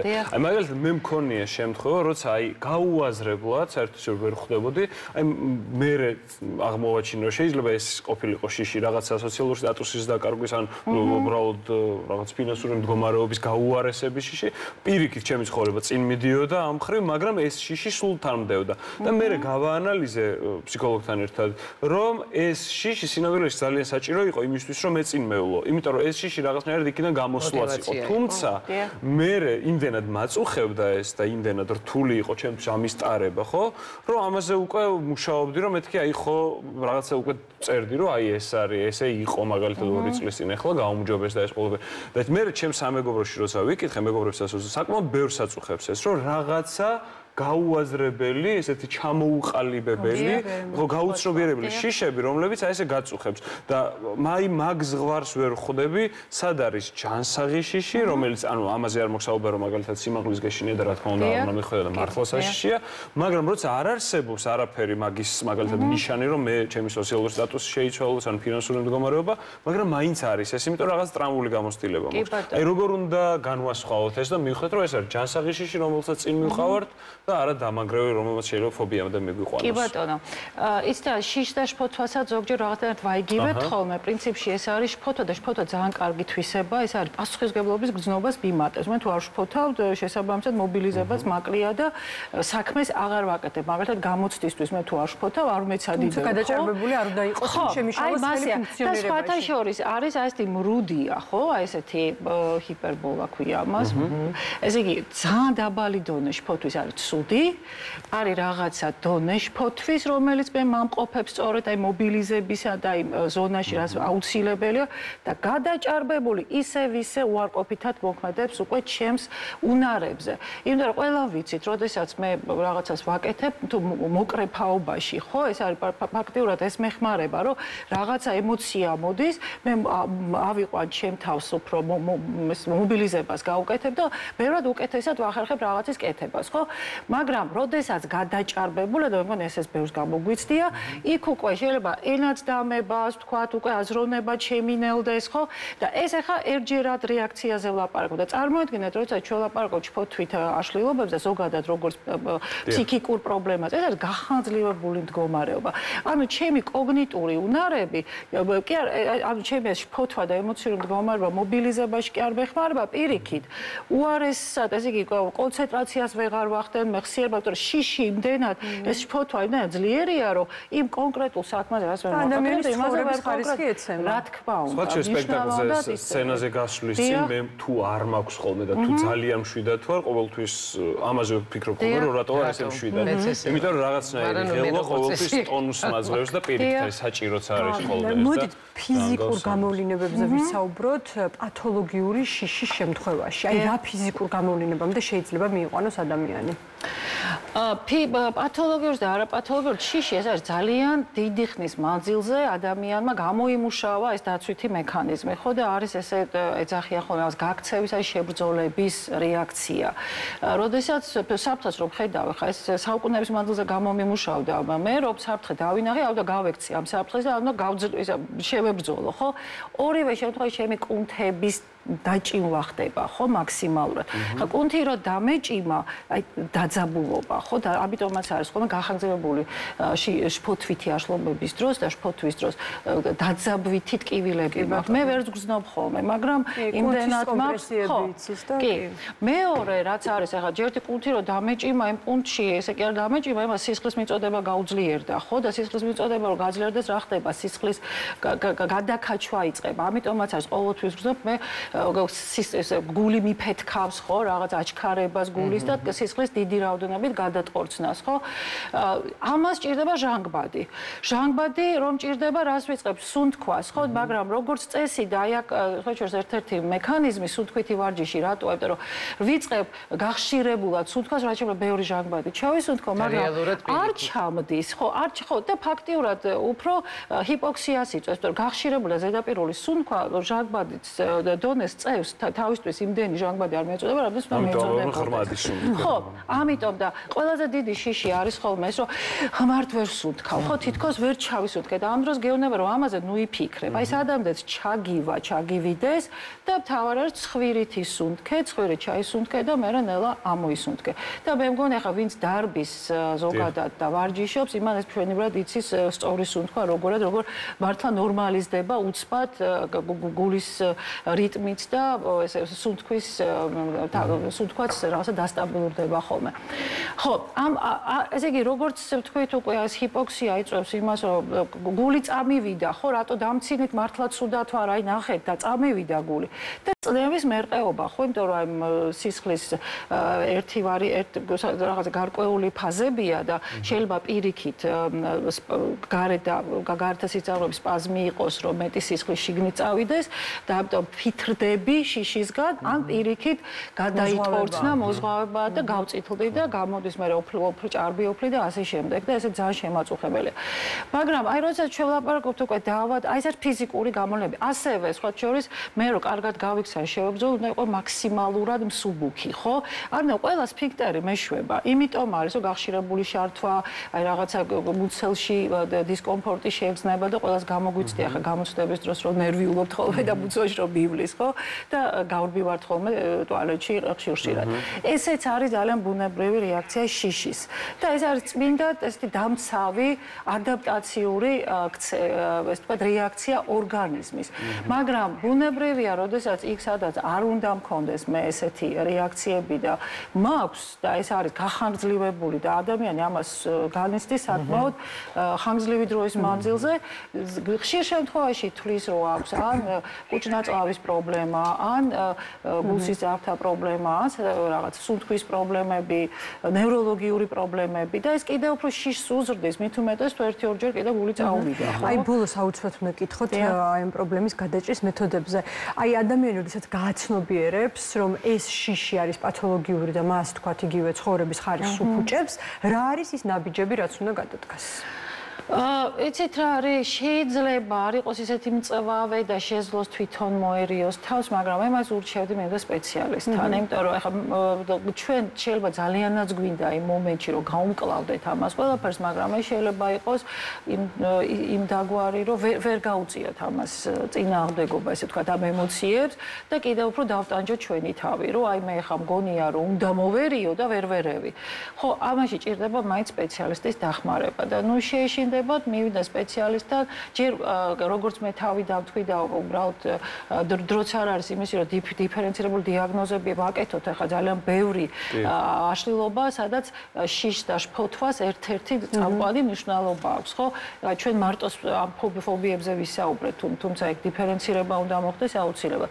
ყველა შემთხვევაში არის თავისი მიდგომა და ბოლოს და ბოლოს ახლა შეუძლიათ აი მართლა მინდა სხვა შორის სულ მინდა რომ აი მივიტანო ეს ინფორმაცია მოსახლეობამდე, რომ არის ფსიქიატრიული ამბულატორები უფასოდ, ესე ვთქვათ, უბნის მიხედვით, რაიონების მიხედვით, შეუძლიათ მოიკითხონ ეს და მივიდნენ და მათ უფასოდ ჩაუტარდება ეს კონსულტაცია. ამიტომ მე მგონია, რომ მაინც ჯობს რომ მიაკითხონ სპეციალისტს. ხო, პირველ რიგში რომ სხვა რაღაცები გამოირიცხოს და შემდეგ უკვე მიეღოს ამ პრობლემას. ძალიან დიდი მადლობა. ძალიან დიდი მადლობა. როგორც ყოველთვის ძალიან საინტერესო იყო. ურმესი მადლობა. ჩვენ ახლა გავაგრძელებთ ჩვენს ეთერს ძალიან საინტერესო ვიდეოც. ჩვენ ხშირად საუბრობთ იმ ადამიანებზე, რომლებიც ერთგულად ემსახურებიან თავის პროფესიას, განსაკუთრებულად უნდა გიყვარდეს მაშინ. სხვანაირად ასეთი რამ არ ხდება. დღეს ჩვენ ვილაპარაკებთ ბიბლიოთეკარის პროფესიაზე. მოგვიყვება ქალბატონი მაია მიქაბერიძე, თუ რა მნიშვნელობა აქვს წიგნებსა და ადამიანებს შორის შუამავლობას. ეს არის ქალბატონი, რომელიც 40 წელზე მეტია ჩვენს ერთ-ერთ ყველაზე ლამაზ და მნიშვნელოვან საჯარო ბიბლიოთეკაში მუშაობს. მოდით ნახოთ დია მექაშავიძის სიუჟეტი.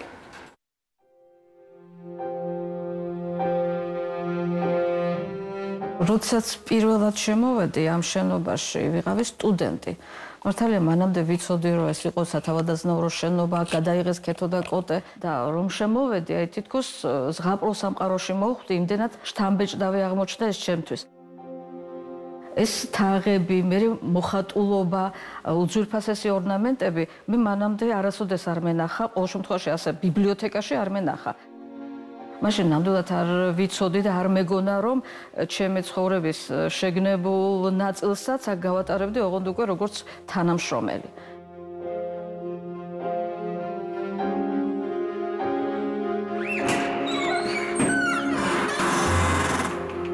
მაშინ არ ერქვას ეროვნული ბიბლიოთეკა, ერქვა სახელმწიფო რესპუბლიკური ბიბლიოთეკა. ნუ მართალია კარლ მარქსის სახელობისა, მაგრამ მაინც საქართველოს უმთავრესი ბიბლიოთეკა იყო. და აი ამ შენობაში ავიდგი როგორც პროფესიონალმა ბიბლიოთეკარმა ფეხი.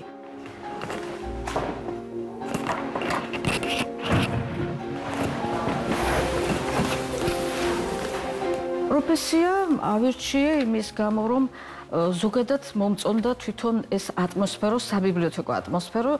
ალბათ ისევ სკოლიდან მოდის ეს განწყობა, როცა მე სკოლის მოსწავლე პატარა ბავშვი მივედი სკოლის ბიბლიოთეკაში და იქ დამხვდნენ ბიბლიოთეკარები, რომლებმაც თბილად მიმიღეს, მიირჩიეს. ეს სასიამოვნო განწყობა მე დიდხანს გამყვა.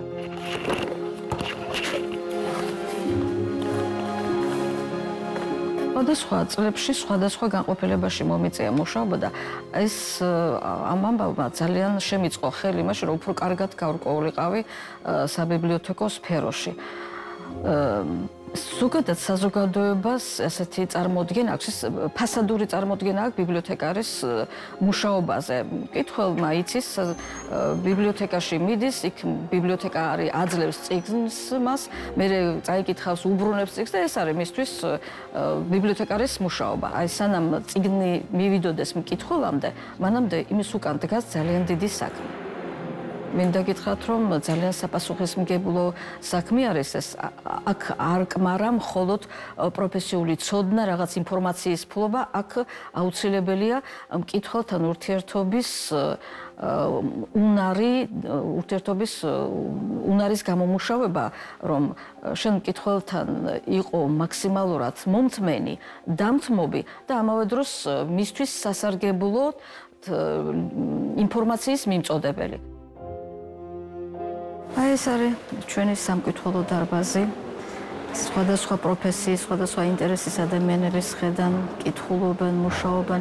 ზოგი მხოლოდ ერთობა და ესეც საქმე არის. საერთოდ მიყვარს ეს ატმოსფერო, კითხველებით სავსე დარბაზი მიყვარს ზოგადად და მომშვიდებს. ისეთ ნორმალური ცხოვრების ერთი ატრიბუტია ესეც, როცა ბიბლიოთეკა სავსეა მკითხველით, ესე იგი მკითხველის და ადამიანების გონება რაღაც სხვა საშინელებებზე აღარ არის გადართული და ეს გარკვეულად მეც მაწყნარებს ამ თვალსაზრისით. იცით, აი ბიბლიოთეკა სარკესავით არის ამ მკითხველო დარბაზი, ჩვენი ცხოვრების სარკესავით არის.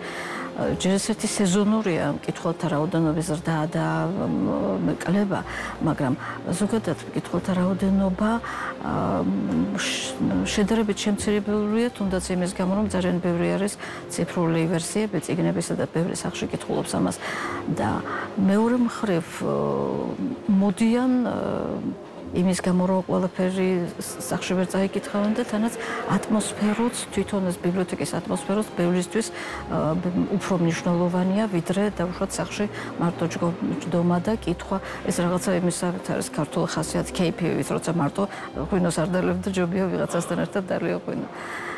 და ისე სარკეა მეთქე რომ ვამბობ, ძალიან ბევრი მოხუცი მოდის, ბევრი ადამიანი მოდის სითბოს გულისთვის, როცა სახში ეს ნაკლებობა აქვს, პენსიონერები მოდიან, აქ თბებიან, დროს ატარებენ, იმ თვალსაზრისით, რომ კითხულობენ ახალმიღებულ ჟურნალ-გაზეთებს და ესეც შვება არის ბევრისთვის. 4 ათეული წელი გავიდა, რაც ამ კედლებში ვმუშაობ და მიმაჩნია, რომ გამიმართლა ცხოვრებაში. რომ მე მოვძებნე ის საქმე, რაც მე მიყვარდა, რაც მე ყველაზე უკეთესად გამომდის, სადაც მე საზოგადოებისათვის სასარგებლო საქმეს ვაკეთებ და ამით მე ვთვლი, რომ ბედნიერი ადამიანი ვარ.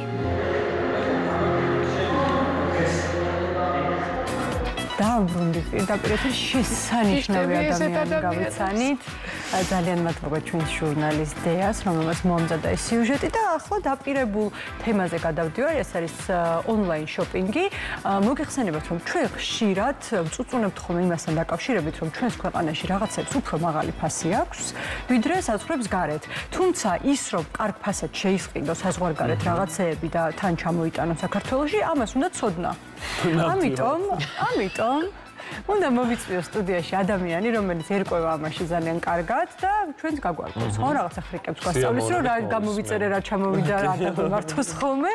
მარიამ ხოველიშვილი, კონტენტ კრეატორი არის ჩვენი სტუმარი, რომელიც მოემართება ახლა ჩვენი სტუდიისკენ. ხოთა შორის მე დღეს გამოწერილი კაბამაცვი. მოგესალმებით. გამარჯობა მარიამ, დაგწანდი. და მოდი პირველ რიგში დავიწყოთ იმით, თუ რატომ ანიჭებ უპირატესობას ონლაინ შოპინგს. იმიტომ რომ ბევრად უფრო ბიუჯეტურია, რა თქმა უნდა, თუნდაც მარტო იმიტომ რომ ვალუტის კურსის სხვადასხვაობა იწვევს ფასის, ასე ვთქვათ, ნაკლებობას. ეს არის ერთ-ერთი მიზეზი. ასევე იმიტომ რომ იმ ბაზარზე განსხვავებული პროდუქტებია, უფრო გამორჩეული პროდუქტებია და ბევრად უფრო საინტერესოა, ვიდრე ანუ აი აქ რომელიც უკვე გადათელილია და ყოველს აქვს, ასე ვთქვათ. ეს არის ჩემთვის. ესე იგი, ჩემნაირი ადამიანებისთვის, რომელსაც უჭირდა გონია, რომ ეს არის საოცრად რთული და შრომატევადი პროცედურა, თუ შეგიძლია, რომ ნაბიჯ-ნაბიჯ, აი, აგვიხსნა, როგორ შეიძლება საქართველოდან გამოწერა უცხოური საიტებიდან ნიფთების. კი ბატონო, არ არის ესეთი რთული, როგორც გონიათ ხოლმე, ერთადერთი რაც არის საჭირო, ამისთვის არის გადამზიდი კომპანია, რომელიც ძალიან ბევრი არის ბაზარზე, არ დავასახელებ ნამდვილად. გადამზიდი კომპანიამდე იქ რაღაც რეგისტრაცია უნდა, აი ეგ უფრო ერთულებალი ზუსტად. ანუ გადამზიდი კომპანია იმიტომ პირველი, რომ რეგისტრაციისთვის ის არის საჭირო. შეიძლება ჩვენი გვარი და სახელი მივუთითოთ, მაგრამ ჩვენ მისამართს ვერ მივუთითებთ, რაც არის მაგალითად საქართველო ან ასე შემდეგ, ხომ? გადამზიდი კომპანია, ჯერ პირველ რიგში რეგისტრირდებით გადამზიდ კომპანიაზე, იმ ქვეყნისთვის, რომელი გადამზიდიც გვინდა, ასე ვთქვათ, ხომ? შეიძლება გვინდოდეს თურქეთიდან, ჩინეთიდან და ასე შემდეგ. შემდეგ აი ამ მისამართს, რომელსაც მოგცემს გადამზიდი კომპანია, ვიყენებთ უკვე იმ საიტზე რეგისტრაციისთვის, რომლიდანაც გვინდა გამოწერა. შემდეგ ამ მონაცემებს შევიტანთ და ჩაურბად იქ რეგისტრაციიდან გამომდინარე, ავარჩევთ ნივთებს და გამოვიწერთ იმ მისამართზე. შემდეგ ხდება დეკლარაცია ამ ნივთების უკვე აი იმ საიტზე, რომელიც არის საქართველოში მოქმედი გადამზიდი. არ არის რთულიო, არა. ლიზა გაექცა ეს უკვე. არ მართლა არ არის რთული, იმიტომ რომ რეგისტრირდებით. წარმოიდგინა ახლა ეს დეკლარაცია და შევსებები. მხოლოდ ფასს უთითებთ და უთითებთ ნივთი რა არის, რომ საბაჟო არ იყოს პრობლემა. ყველაფერს მე გაგიკეთებ. ხო, აი უმარტივესი. ცოტა შეუძლებელიც გახდება ონლაინ შოპინგის გარეშე ცხოვრება, იმიტომ რომ ისე ვითარდება ყველაფერი, რომ დღეს არსებობენ კომპანიები, რომლებიც მაგალითად თუ საიტზე არ შეიძლება ესე ფიზიკურად და ამას რა უყოთ ეს ხელით გასინჯვას. აი ხო, რა მატერია. აი როგორც ვერაფრით ვერ გადავედი ელექტრონულ წიგნზე და აი ამაზე გიждები, აი ასე ამაზეც გიждები რა. სოთ შორის ან მაგისტვის უკვე არსებული კომპანიები ბაზარზე ცდილობენ რომ ვიდეოები შემოგთავაზონ, რომ შევდივართ პროდუქტზე, არ გვხდება ფოტო, გვხდება უკვე ვიდეო, როგორ ყიდებს ხელს ადამიანი აი ამ პროდუქტს, რომ ვიცოდეთ როგორ შეიძლება იყოს. შეიძლება ვერ შევიგრძნოთ, მაგრამ სხვათა შორის არ დავასახელებ ერთ-ერთი ბრენდის საიტზე, ასე ზუსტად აქვთ ტუჩად საცხის ყიდვა მინდოდა და კამერას ესე რთავ, სელფის უთითებ და გაჯენს ტუჩზე ფერებს. წვლიდან ახლოს როგორი იქნება. სათვალის კომპონენტი არის ესეთი, რომელიც ვით შენ ფოტოს იღებ და იმ სათვალეს გაკეთებ. ასეც უკვე არის ეგრე, რომ მაღაზიებში შეგიძლია აღარ მიხვიდე და პირდაპირ გაისინჯო ტანზე რა მოგერგება, ასე ვთქვათ. სხვათა შორის ფასის სხვაობა აღნიშნა და ის, რომ პროდუქტი შეიძლება ისეთ მრავალფეროვანი არ იყოს, როგორც სხვა ქვეყნებში, მაგრამ მოდი ახლა ვისაუბროთ ფასის სხვაობაზე. რამდენად გვიღირს თქვენ ნახევარი და ანუ თქვენ და ერთი დღელოდინი იმად რომ ანუ დიდი სხვაობაა მაგალითად შენ რადგან აქტიური გამომწერი ხარ დიდი სხვაობა საქართველოს და სხვა ქვეყნებს შორის კი ფაქტობრივად აქაური კომპანიები ცდილობენ რომ 100%-იან მარჟაზე გაყიდონ პროდუქტი ასე ვიტყოდი იმიტომ რომ პატარა ბაზარი ვართ მათაც უნდა გაუგო მესმის ესეც ანუ ხო არიან ადამიანები ვისაც არ შეუძლიათ ამის კეთება და იმათვის მისაღები ალბათ ხომ მაგრამ ზოგადად როცა თურქეთიდან წერთ მაგალითად ან თუნდაც ჩინეთიდან ხო? ანუ ეს კურსის ცვლილება ეხლა მაგალითად თურქეთის შემთხვევაში ძალიან დიდი არის, ხო? 10 ჯერ ფაქტობრივად. მაგალითად 100 ლარად, რასაც იყიდი აქ ერთ პროდუქტს, იქ იყიდი 5 პროდუქტს. ანუ 5 პროდუქტი ერთში უკვე ძალიან დიდი სხვაობა არის, ხო? ძალიან დიდი სხვაობა ნამდვილად. იმდენად რომ გადამზიდი კომპანიისთვის აი კილოგრამების ზედმეტი გადახდაც უკვე გიღირს რომ ეს პროდუქტი შეიძლება. ლიზა ღირს რომ ის ან წარმოგიდგენ 5 ჯერ შეგიმცირდება და ხართ რა ჩვენ კი მაგრამ შეიძლება თბილისში მოგეხსენებათ რომ მხოლოდ მეორადებში დავდივარ და მე ძალიან მიყვარს მეორადები. ხო, ამიტომ და არა კიდე როგორც ამერიკულ მაღაზიებში. მე მეორადების გამოწერაც მოგიწევს და აი მე საწახო. მაგასაც გამოვიწერ რა პრობლემაა.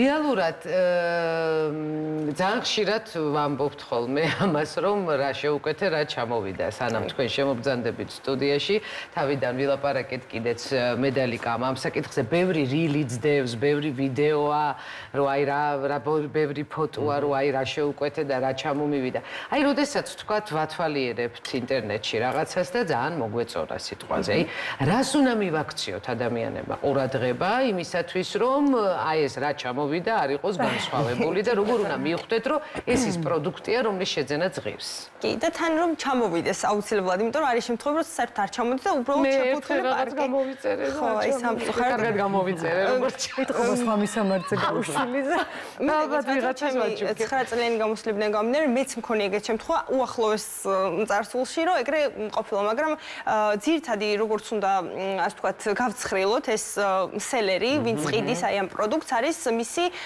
ასე ვთქვათ რამდენი წელი მუშაობს აი ამ ბაზარზე აწერიათ ყველა შოპს ასე ვთქვათ მაღაზიას აწერია რამდენი წელი არის ბაზარზე რაც მუშაობს და ასევე იმ კონკრეტული პროდუქტის გამოწერების რიცხვი ანუ რამდენად პოპულარულია და რამდენმა ადამიანმა იყიდა უკვე თუ მაგალითად აი 5000 ადამიანმა იყიდა ერთი პროდუქტი ხო უკვე სანდუარი და ხვდები რომ ის არაფერი ასე ვთქვათ არ დაიკარგება და ასევე მისი ფოტოები და შეფასებები ძალიან მნიშვნელოვანია ასევე არის ძალიან მნიშვნელოვანი ის რომ ვიცოდეთ რომელია უსაფრთხო საიტი იმიტომ რომ ჩვენ რაღაც შეყიდულობთ ჩვენი ბარათის ინფორმაცია შეგვყავს იქ აი ამ შემთხვევაში როგორ უნდა დავიცვათ თავი და ინფორმაცია რომ ვთქვათ არ მოიპარონ კი ბატონო ჩვენი ინფორმაცია და არ გამოიყენონ პირველ შემთხვევაში ფიშინგის და სხვა კიბერ დანაშაულების მსხვერპლი არ გავხდეთ ნუ მივაქციოთ ყურადღება საიტს თვითონ რამდენად დაცული არის აი ჩაკეტილი ასე ვთქვათ კლიტე ახატია ხოლმე ასეთ შემთხვევებში ხო და ასევე უნდა ისარგებლოთ ისეთ საიტით რომელიც პოპულარულია და არა ერთ დღეში უცებ აღმოაჩინო რომ ეს საიტი არსებობს და არავინ არ იცის და მე ვიცი მხოლოდ ესეთი რაღაცები არ არსებობს ადამიანებს არ ეპარებათ ხოლმე ესეთი ასე ვთქვათ საიტები ხო საიტების დასახელება შესაძლებელი არის ზოგადად არა ხო ზოგადად მაშინ უბრალოდ თურქეთში შოპინგი რომ დაგუგლონ ყველა მიხვდება რა საიტი არის ეს და ჩინეთში შოპინგის ხო ძალიან ცნობილი საიტებია და მხოლოდ აი ამ საიტებიდან გამოწერაც უკვე იმხელა შეღავაც გვაძლევს რომ აღარ არის საჭირო რაღაც ახალი ვეძებოთ სხვათაშორის მე ვიცოდი მაყურებელს ერთ რჩევას რომ მე მაქვს გაკეთებული ცალკე ბარათი არ დავასახელებ ასევე ბარათის სახელს და ის არის მხოლოდ გამოწერისთვის და როცა მჭირდება გადავიტან თანხას და იქიდან ვიწერ ხოლმე იმიტომ რომ ბარათის გატეხვა იწვევს მთელ პრობლემებს და ამ შემთხვევაში ეს ძალიან კომფორტულია ასევე რო არ დაამახსოვრებინოთ ბარათიც ეგეც უფრო კარგი ვარიანტი არის და ცალკე ბარათიც რა თქმა უნდა მისაღები არის ხო აი კონკრეტული თანხა გადამაქვს და ის იმას ვიყენებ და ამ შემთხვევაში ასევე კვიანი ბიჭი ჩაიწერე რა გეხვეწებ იმიტომ შეიძლება დაგავიწყდეს თავიდან ამ მოგივარდეს და ამიტომ სულ უნდა იწერო ლიზა გიორგის გამონათქვა ასევე საინტერესოა მალფუჭებადი პროდუქტის გამოწერა როცა ხდება აი რა უნდა გაითვალისწინოს მომხმარებელმა და რამდენად ითვალისწინოს თვითონ გამგებელი სელერი ამ შემთხვევაში იმას რომ პროდუქტი ნამდვილად მოვა კი ბატონო მე ძალიან ხშირად ვიწერ ესეთ მალფუჭებად პროდუქტებს იმიტომ რომ მიყვარს რაღაცების დაგემოვნება უცხო პროდუქტების განსაკუთრებით კი სხვადასხვა ნახეთ ვიდეოები საინტერესოა მეც მომინდა პირველ რიგში ანუ ეს გამოწერის პროცედურა არ არის აი ცალმხრივი პროცედურა ხო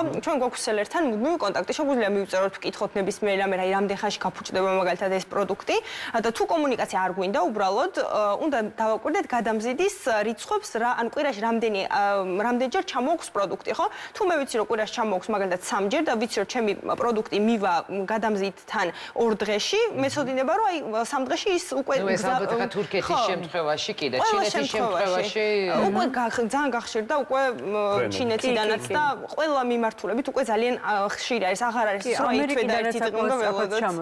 კი, ძალიან სწრაფად ჩამოდის, 5 დღეში უკვე ფაქტობრივად შედის. აუცილებლად ვიკითხო, რომელია ის ქვეყნები, რომელიც ყველაზე მოსახერხებელია საქართველოს შემთხვევაში გამოსაცემად. ყველაზე მოსახერხებელი თურქეთია, იმიტომ რომ ჩვენი მოსაზღვრე ქვეყანა არის და ისედაც ვალუტის კუთხით კიდევ ერთხელ გავუსვამ ხაზს. ჩინეთი უკვე აღარ არის იმდენად პოპულარული, იმიტომ რომ გადამზიდმა კომპანიებმა ძალიან მაღალი ფასი დაადეს თვითონ გზავრობას ამ ნივთის ჩამოტანას და ამერიკა რა თქმა უნდა, იმიტომ რომ უმეტეს შემთხვევაში გვთავაზობს უფასო შიფინგს, ანუ უფასო ჩამოტანას თვითონ იქიდან და ბევრი აქციები აქვს და ასე თუ ფასდაკლება. მე თურქეთის ამბავი არ ვიცი, ანუ სულ ამერიკიდან მიწერდა. შეგიძლიათ გაგვარკვიოთ, ხო, აი თურქეთში რაღაც საწყობი არსებობს, სადაც ძალიან ბევრი პროდუქცია და ანუ არჩევანი როგორია, მომსახურება როგორია, აი ეს ეთერს მიღმა გეტყვის რომელსაც არა, რადგან ჩვენთვის საქართველოს ახლა ვინც გიყურებს, ალბათ შეიძლება მაყურებელს ვთქვათ მოგწერეთ და მოგწერთ. რა საიტებია? პირადში ხშირად წერენ ხოლმე სოციალში და პასუხობ ყოველთვის.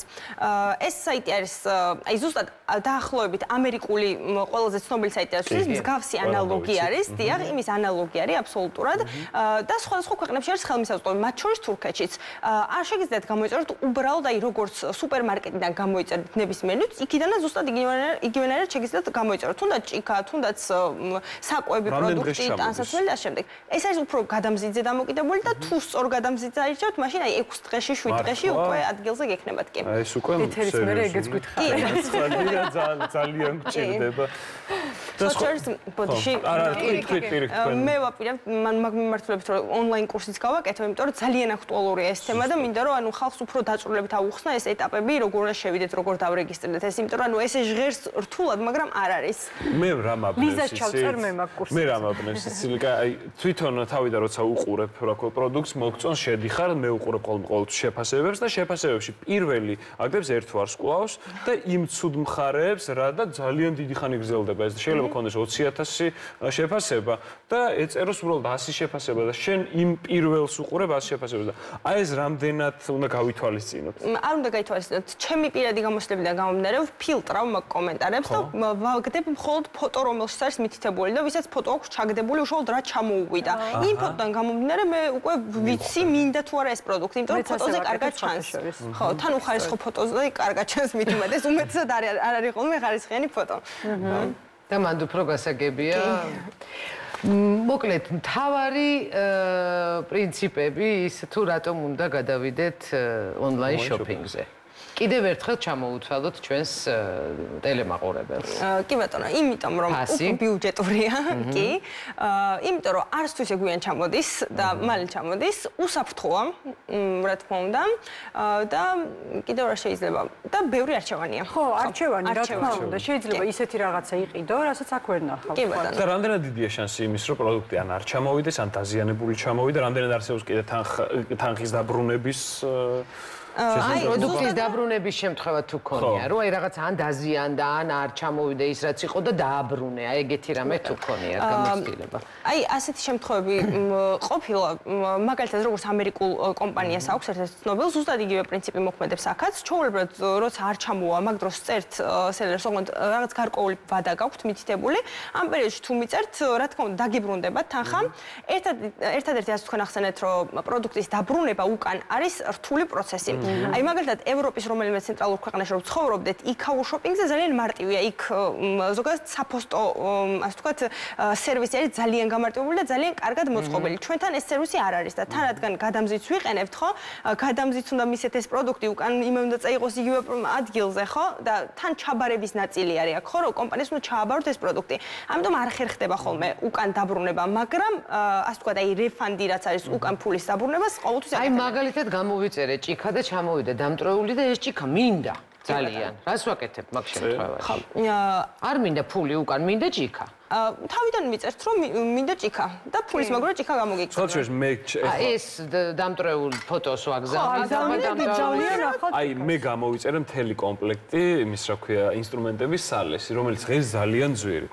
და აკლდა ერთ-ერთი რაღაცა რაც ზიდება ის ინსტრუმენტი, რომ მე ამ სალეს ქვებზე დადო და ამ ერთის გამო მივწერე და პატარა ქვა ქონდა კიდე რაღაცა ერთ-ერთი ბევრი რაღაც იყო და ეს პატარა ქვას ქონდა ჩამოტეხილი და გადაუღე სურათები ეს ჩამოტეხილია მეთქი და ეს აკლია მეთქი და ორ კვირაში ახალიდან ამ ღირებულების პროდუქტი გამომიგზავნეს სულ ახალი შეფუთული. და ისიც დაგჭირდა და ორი ცალი დამრჩა, ხო? ამიტომ ანუ მე მაგის საშიშროება არასდროს არ მაქვს, რომ რაღაცას გამოვიწერ და ან ისეთი ვერ ჩამოვა. თან მით უმეტეს სანდო კომპანიიდან როცა იჭერდა გამოცდილი კომპანიიდან. ყველაზე კარგი. კი, აქ ერთადერთი ფაქტორი არის, სადაც უნდა გავითვალისწინოთ, რომ აი დღესდღეობით საქართველოს ძალიან ცუდი რეპუტაცია გვაქვს, როგორც ასე ვთქვათ, სქემერებს, უმეტესი ნაწილი ბაზარზე სამწუხაროდ სქემერობს და ეს არის ის, რომ მაგალითად გამოწერენ, მაგალითად რო ავიღოთ ძალიან ცნობილი ბრენდის კომპიუტერი რო გამოვწერო, რაც უმარტივესი ან ტელეფონი თუნდაც ხომ და მე რომ მივწერო ამ კომპანიას რომ ეს ტელეფონი არ ჩამომივიდა, მაგრამ რეალურად სახეზე მაქვს ხომ?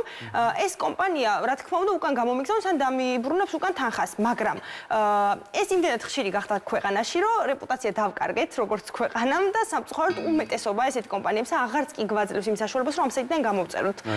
ანუ ეს ძალიან ცუდი, რაც სამწუხარო ინფორმაცია, სამწუხაროდ ხომ. და აი ამის ფონზე არის ხოლმე გართულებული შემთხვევები, თუმცა უმეტესად მაინც აბრუნებენ ხოლმე და სასიხარულოდ კიდევ კარგი და იმედი არ გართულდება ეს პროცესი. მარიამ, ძალიან დიდი მადლობა.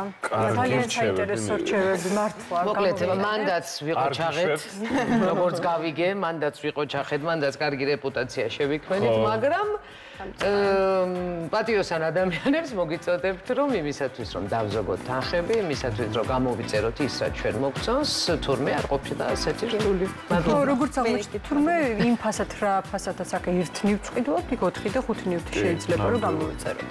დიდი მადლობა კიდევ ერთხელ. მადლობა პირიქით. და ჩვენ ამით ვასრულებთ. ერთად დავემშვიდობოთ ჩვენ ტელემაყურებელს. ჩვენ ამით ვასრულებთ ჩვენს შაბათ-კვირის ეთერს და ვემშვიდობებით ჩვენს მაყურებელს შემდეგ შაბათ-კვირამდე დაგიბრუნდებით ძალიან საინტერესო თემებით. ბედნიერი კვირა ნახვამდის.